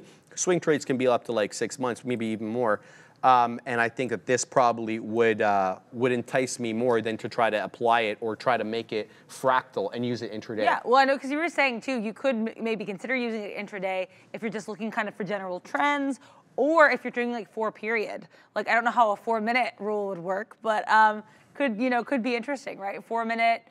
4 10-minute periods. I don't know. I mean, we'll have to wait and see. I like patterns, so if I can find a kind of a way to make it work intraday, I will. And like I was saying earlier too, I think it would be interesting to apply this rule with some of the larger indexes like the SPY, the NQ, because those, if we're trying to get a sense of market appetites, those are the big boys. So I think that gives you kind of a better sense. Also, BlackBerry tagging here with the question. Oh, yes. Going on here? What is, okay, this person needs to get banned. All right, hide. Yeah, Omar, bro, you can't be dropping stuff like that. You're just gonna get banned. I'm not gonna waste my time with you. All right, great question from BlackBerry. Yeah. But wouldn't that moving average mean you were thrown out earlier for that 4-week rule example in October example? I didn't have a look. I don't know exactly what equity you're talking about. I think it was the example from Google. Well, that was from like 2006. Oh, okay, though, never mind. Right? Yeah. The moving average here would not be employed to get in the trade. You would have to wait for a new 4-week high to be made before getting in the trade.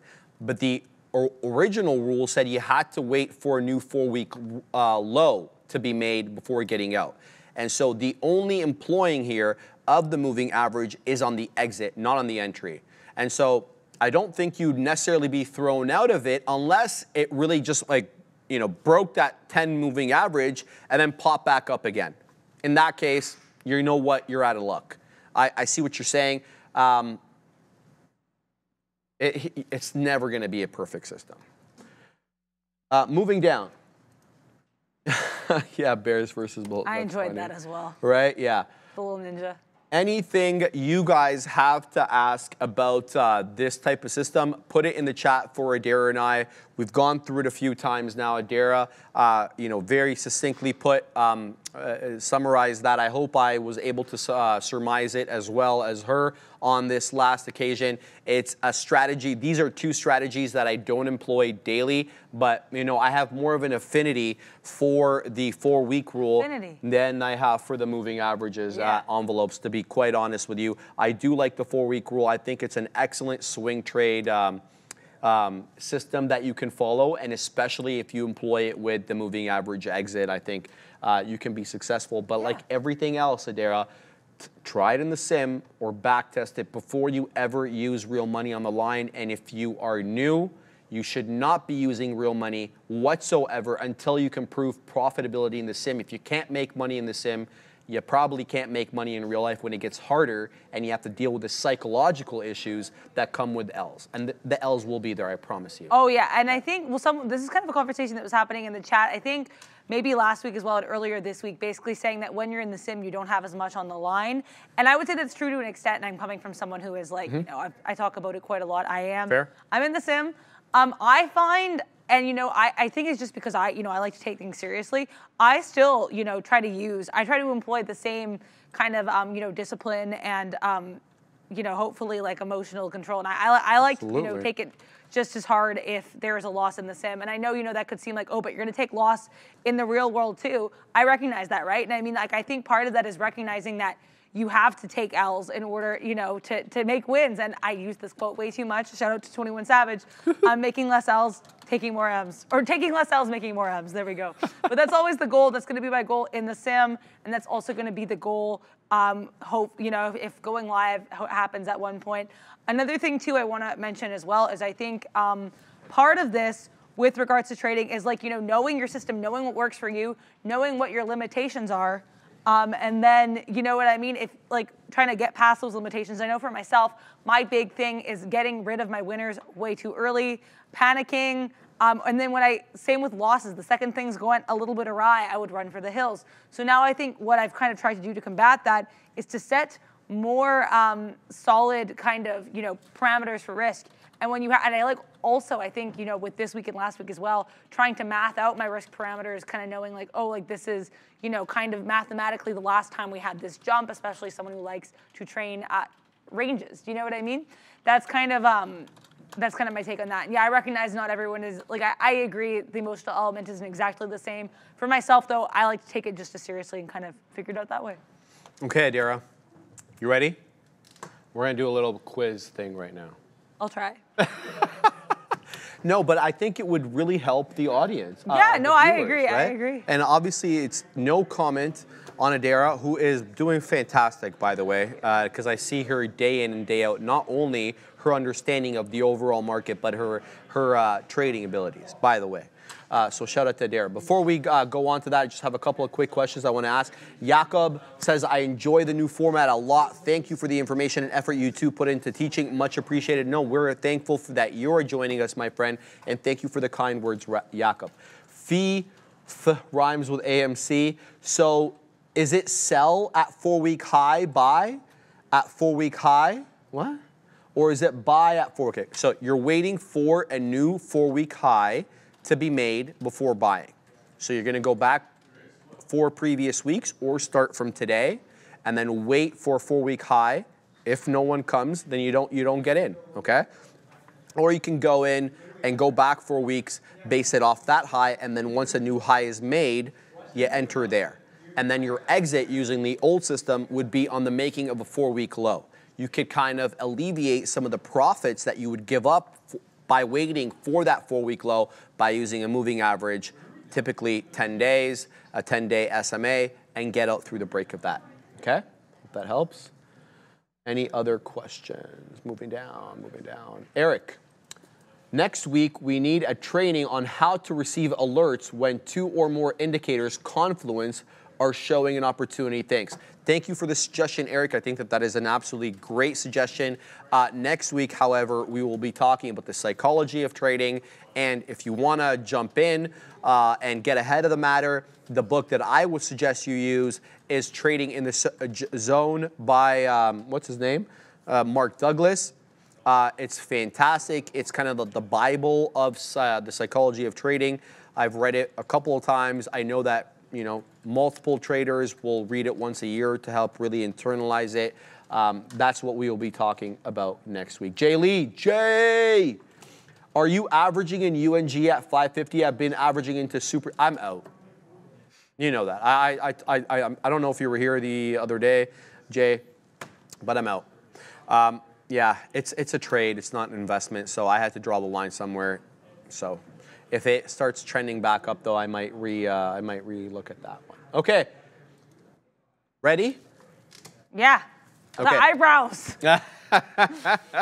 Yeah, no, I'm not here to fool you or to No, try I understand. The eyebrows would tell another story. Right? Okay, yeah, I know. I kind of put you off a little bit there. I'm sorry. No, it's okay. It's funny. It's funny. Let me load up the notes over here. Okay, Adara. Not the 4-week rule, the moving average envelope. Okay. Tell me the 3 variables that you need to input into your system to appropriately set the 4-week envelope. So there are 3 data points that I had to enter into my system here. So you're moving average? Yes. So the moving average, tell me about the moving average. There, it's a moving average. Go so ahead. Yeah, if you're going to do shorter term, it's better to use the EMA, or in general the EMA, because it's more receptive to more recent price action. So clarify. So your answer's right. So in this case, you chose EMA over SMA as the first variable, That's correct? the first variable, yeah. Okay, second variable. So it's time frame. Okay, right? fantastic. Time frame, yeah. Right? And then explain what you mean. Okay, so like if days? you want to have what days, right? So if you're going to do day trading, you might want a tighter time frame. If we're talking longer term investments or swings, you might want to push that out a little bit farther. Same with the moving averages, right? Like the amount of days you have your moving averages is also very much going to vary depending on your time frame in which you are trading. So that's 2 variables. The third. It's the percentage, right, for that above and below. And they say about 5% is the bank button's making a comeback. Know it, baby. You know it. But yeah, that is my take. Amazing. And JB, you got it as well. Shout out to you, my man. I love quiz time. I saw that too. Rhymes with AMC. You guys are bang on. That is exactly it right there. You are, just to recap, she said it very appropriately, you're going to choose 1, exponential moving average or simple moving average. That's your first variable. The number 2, you're going to choose the actual moving average that you want to use. Is it the 20 period, the 50 period, the 200 period? What are you going to use, okay?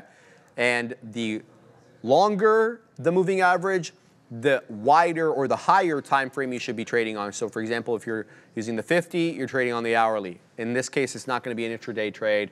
It will likely be a swing. The third variable is the percentage of the enveloping lines. Are they 20% above or are they 5%? Now that makes a difference. If you are going to use it as a support and resistance indicator, buying off the bottom enveloping line and selling off the top one, you are using 20%. If you are looking for the breakout or a technique of using these the moving average envelope, you are doing it at 5%. So to recap, I want to bring in the chart over here so that I can kind of explain what I mean. This one here is 5%. So this is the 20 period EMA, this peach line, and the above and below lines are 5% away from the 20 EMA. In this particular case, I am using it as a breakout, meaning that when the price breaks above the above enveloping line, that's when it's a long. And when it breaks below, that's when I'm getting out. That's not the only way to use it. The other way to use it is to use it like this. This is 20%. So this over here is the main moving average, and then the enveloping lines are separated by 20%. In this particular case, I'm not looking for a breakout trade. Rather, I'm taking a support or resistance. I buy on the touch of the lower enveloping line, and I sell or short on the touch of the upper enveloping line. I hope that helps. Okay? Sharif photoshopped Rambo's arms from the 80s on the video picture. I don't know about that. Shout out to Rambo, though, man. One of my favorite actors ever, obviously. Why? Go ahead. Yeah, absolutely. Okay, which is what I typically do, right? Thank you, Pretty Panda. That's nice of you to say. All right. All right. Next question now for you, Adara. Okay. Hold on. Is it Adara or Adara? It's like mascara. It's Adara. It's Adara. Yeah, you're saying it wrong, Ram. I mean, people say it differently, honestly. Like, I know, Adara. I've heard two people, like, in Toronto apparently have a hard time saying it Adara. I don't know if that's a Toronto-specific thing, but yeah, like, I've had people be like, we cannot say it that way. I don't know, but yeah. Okay. Is that it right there? Okay, guys, for the giveaway for the shirts from our guest, people were trying to put their emails in the chat and it didn't work. So Bears versus Bulls has posted a link right there. It says, please register for the giveaway from Todd and Red Light, and he put in a link there, okay? So click that link, fill out the form, and I'm gonna post it as well. I'm gonna copy and paste it right now. Comment too, yeah. It's the, say that again, Ramra? Pin comment. Pin comment. Okay, so the comment at the top, let me bring it in. This is the chat right here. If you click the top over here, you click that, and then bang, you get, yeah, there you go, okay? So then you put in your email there. So for those who were looking for the giveaway, come back. For the giveaway, guys, click that link or click, eh? By the way, as soon as 15 people sign up, it's gonna be away. So it's only the first 15. Thanks for that, guys. Wanted to. No problem. Thank you. Thank you. Did it says with love to all. That's a nice name. That's such a nice, happy name. Yeah. Okay. Adara, what are some of the drawbacks of envelopes? Okay, well, they can be tricky in choppy markets. And they still don't completely get rid of the whipsaw effect. That is one element about that. Also, you can, with a lot of these indicators like this, because they're lagging, you can actually not make all the profits you want to make, and then you can hold on to losses a little bit longer. So you do risk, you know, taking more L's and making less M's. Okay. You had to throw that in there. I flipped it and reversed it, right? It's but fantastic. Yeah. So that is my take on the EMA, or yeah, the enveloping moving averages and why they are not 100%. Fantastic. Time's up. Is it? It's all over, guys. Okay. Let me and the fact that the hey comes after that as well. Yeah, I'm enjoying this. Also, with love to all here in the chat with my name, I wish happiness for everyone. That's very nice. Yeah, lots of enjoying this in the chat here. Great times. Yeah, so I think I've learned a lot too with these enveloping moving averages. But like with all indicators, you might want to use it with a couple other indicators to switch it up. Absolutely. Okay, I'm gonna do a couple of more, and then I got to go up to the big desk cover for Brendo. Yeah, for sure. And so you're gonna be signing off. Okay, awesome. Today. Yeah, let's do all right, 4-week rule. Surmise. The 4-week rule for me. Is the 4-week rule is the idea that you're looking at a little stock, you're trying to see the movement, and then let's say you look at, like, from a certain point, you see the stock break the 4-week high. That's when you buy. That's when you get in the stock. Right. Then you're in it for X amount of time. You're waiting, you're watching, you're keeping an eye, you're charting. What's really cool about the 4-week rule, that rhymed, is that you actually do not need any fancy math in. You don't need any algos. Yes. All you need is to look at the chart. So you're in the stock, it's trucking along, it's going well, and then you see it breaks a 4-week low. What do? You get out. That's the 4-week rule. Now, the one issue with the 4-week rule is essentially you're waiting for a new 4-week low to break before you get out, right? So then some people will switch it. They'll make their out based on a 2-week, which is 10 day, because in the trading world, you have 20 days in a month, because we don't trade on weekends. I gotta correct you right there. You're bang on. Your exit is gonna be based on a moving average. Oh, right, okay. Right? Thank you. So everything you said was correct, but the last part is you need to wait. If you want to employ a strategy to help prevent leaving a lot of money on the table, you don't wait for the 4-week low. You use a moving average like the 10-day. Okay. And you wait for a breach of the 10-day once it comes off that 4-week high. Right. Okay, that makes sense. So that is so you're bang on there. What other use can be employed by the 4-week rule? So it's to look for trends. And so how you do that is you're kind of seeing like generally what's trending within the 4 weeks, right? So you kind of use that to gauge your entry points and your exits. You can get a sense of where and how the markets are trending based on like, oh, did we break a new 4-week high? Did we break a 4-week low? Yes. That's how you gauge your ins and your outs. Now, one of the drawbacks for this particular little rule is that it is a longer term rule. Absolutely. So if you're doing short-term trading, you might want to be a little bit more skeptical. You were saying you could even use it fractally as a 4-period, for example. Like, you know, 40 I've never minutes, employed it for that, though. Yeah. You're going to have to backtest that ability. That's fair, too. Yeah. But so thank you for No problem. clarifying that. Yeah. But yeah, no, I think, I was saying too, I think this one could be really interesting if you try to use it on the SPY or the NASDAQ or something like that, because then you're getting a better sense of overall market trends. Right. Okay. So yeah, interesting times indeed. All right, And guys, that's my 4-week rule. we will be concluding our moving average indicator talk tomorrow. Make sure to check out Adira and I. Same, obviously, time, 11 o'clock. We'll let you know exactly what we're doing tomorrow. Make sure kind of to review all the stuff that we've been talking about. Maybe we'll be able to put something out there like note-wise. I know that I've made notes and I don't have a problem sharing them with you guys. I made some notes as well. Yeah. We'll see about that. Maybe the production team can put it up. All right, I'm going to have to sign off. I'm going to send it to you. Adira will be taking you through the end there. I'm going to go up to the big desk and get ready to Breno. Sayonara, guys. Au revoir. Adios. Yeah, so I will. You want me to put this in? Let's talk about, I can talk about my Eli Lilly trade. We got out of this. Super SPAC Man was chatting with me in the chat about this. I said chat too many times there. Basically like, oh, is your out? Because I got in at 588.60, did I? Yes, I did. Got in at 588.60, and so Super SPAC Man was like, are you getting out if it breaks 487? And yeah, that was my goal. We touched 487, we bounced off of it beautifully, and then we flew back to the downside. So why did I get in here? Good question, no, I'm joking. I did have a reason at the time. In retrospect, probably should not have gotten in where I did, but yeah, I liked this chop and churn that we had around 587 earlier before flying to the upside. Then we came back down. If I was going to get in this long, I probably should have gotten in right at 587. That was the first mistake. And then we kind of, yeah, we fell off a little bit. Mark Wagner saying in the chat here, I sold Lilly at 580.50 or 588.50. Sorry. Yeah, that sounds like a very solid place for it to do that. But yeah, so I'm just kind of looking at this one here. Yeah, we did fall off a little bit. I had that nice Eli Lilly short here earlier, so no complaints. You win some, you lose some, and I'm just trying to learn kind of for trades, right?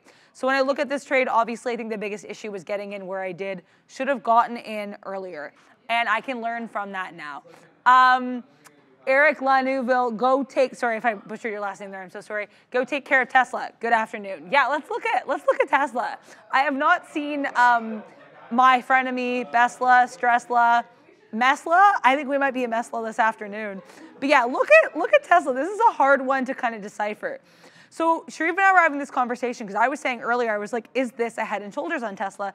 And Sharif was like, well, it would be more of a head and shoulders if Tesla was up on the day, but head and shoulders is a reversal pattern. And yeah, true to form, we didn't really do much here. We had a little baby swoop further down to the downside. 240 was holding as a bottom for Tesla for a while there.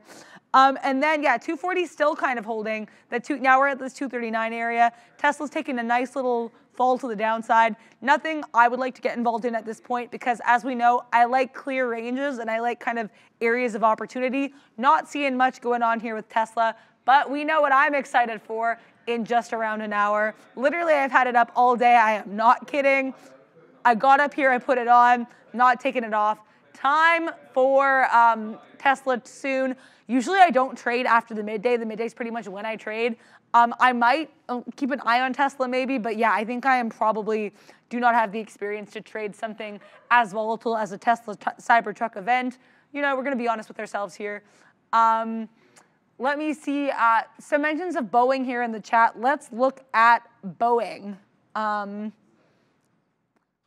Boeing is gorgeous. Sorry for the giant yell there. I was loving this. Like this is, we were talking about upward channels last week. Yeah, upward channel. And then we kind of flew like 1, 2, 3, 4, 5, 6, 7, like almost an hour worth of channels of like green candles to the upside here. Yeah, Boeing had a great day. Shout out to Peter Sun in the chat. I would agree. And Boeing's had lots of positive news catalysts lately too. Killed the Dubai Air Show, upgrade after upgrade after upgrade. Someone gave them a price target of $275. Let me find if there's any more recent info on Boeing. Oh, okay, there is. Okay, the government of Canada signed a foreign military sales letter of offer and acceptance for up to 16 Boeing P-8A Poseidon aircrafts. Delivery is expected by 2026. So congrats to Boeing, and congrats if you are in this Boeing long, because this is chef's kiss. This is beautiful. Like we went from, at the point of open, we went from 225 to 231. This Boeing long is gorgeous. Yeah, Northwestern Canopy Development, buy the rumor, sell the news. I agree, except what makes me curious about Tesla here is that it's kind of doing the opposite. Tesla is sort of selling the rumor. Maybe it'll buy the news. I don't know. Like I said, my biggest issue, point of confusion here with Tesla and what makes me nervous is the MetaConnect drama. I got swept up in MetaConnect. If you guys saw this on the midday, it happened live. We lost $3 paper trade dollars per share in the MetaConnect event. And so, I mean, we're trying to learn from that. But I mean, like, I'm trying to trade everything, right? Like, I traded the Birkenstock IPO, although that, you know, did not necessarily work perfectly. So I'm just trying to, like, see what I can learn from. I may take a look. Oh, shout out to Fee Rhymes with AMC in the chat. Are you going to wrestle with Tesla? I may. We'll see if it's a Stressla or Besla in the end. With love to all. Midday is great for slow trading, up and down, very predictable scalping. I agree that I think that's why I scalp a lot in the midday. Like we had some nice Eli Lilly scalp. Well, we had one nice Eli Lilly scalp earlier. But yeah, just trying to kind of learn and grow here with all of you. And I really hope everyone's kind of enjoying the lessons that we have been imparting so far. Also, I'm going to check on Meta briefly before I pass it back to the front there. BlackBerry, I did not trade the RM IPO. I traded Birkenstock. Meta has been so flat from like 323 to 324. Meta is just that channel. There was a nice short here earlier that I let go of far too early. But yeah, Meta very much in a channel. Lots kind of in a channel here. NVIDIA kind of popping up off of a baby double bottom on the 5-minute here. Are you guys good to go over there? Fabulous. Okay, well, thank you so much for spending some time over here with us at the midday. We're going to do more lessons tomorrow, same bat time, same bat channel. Right now, Sharif, the professor, at the big desk. Thank you very much, Adara. Yeah, covering for Brendo today as he takes care of some business. Let's look how the market is doing after having a great November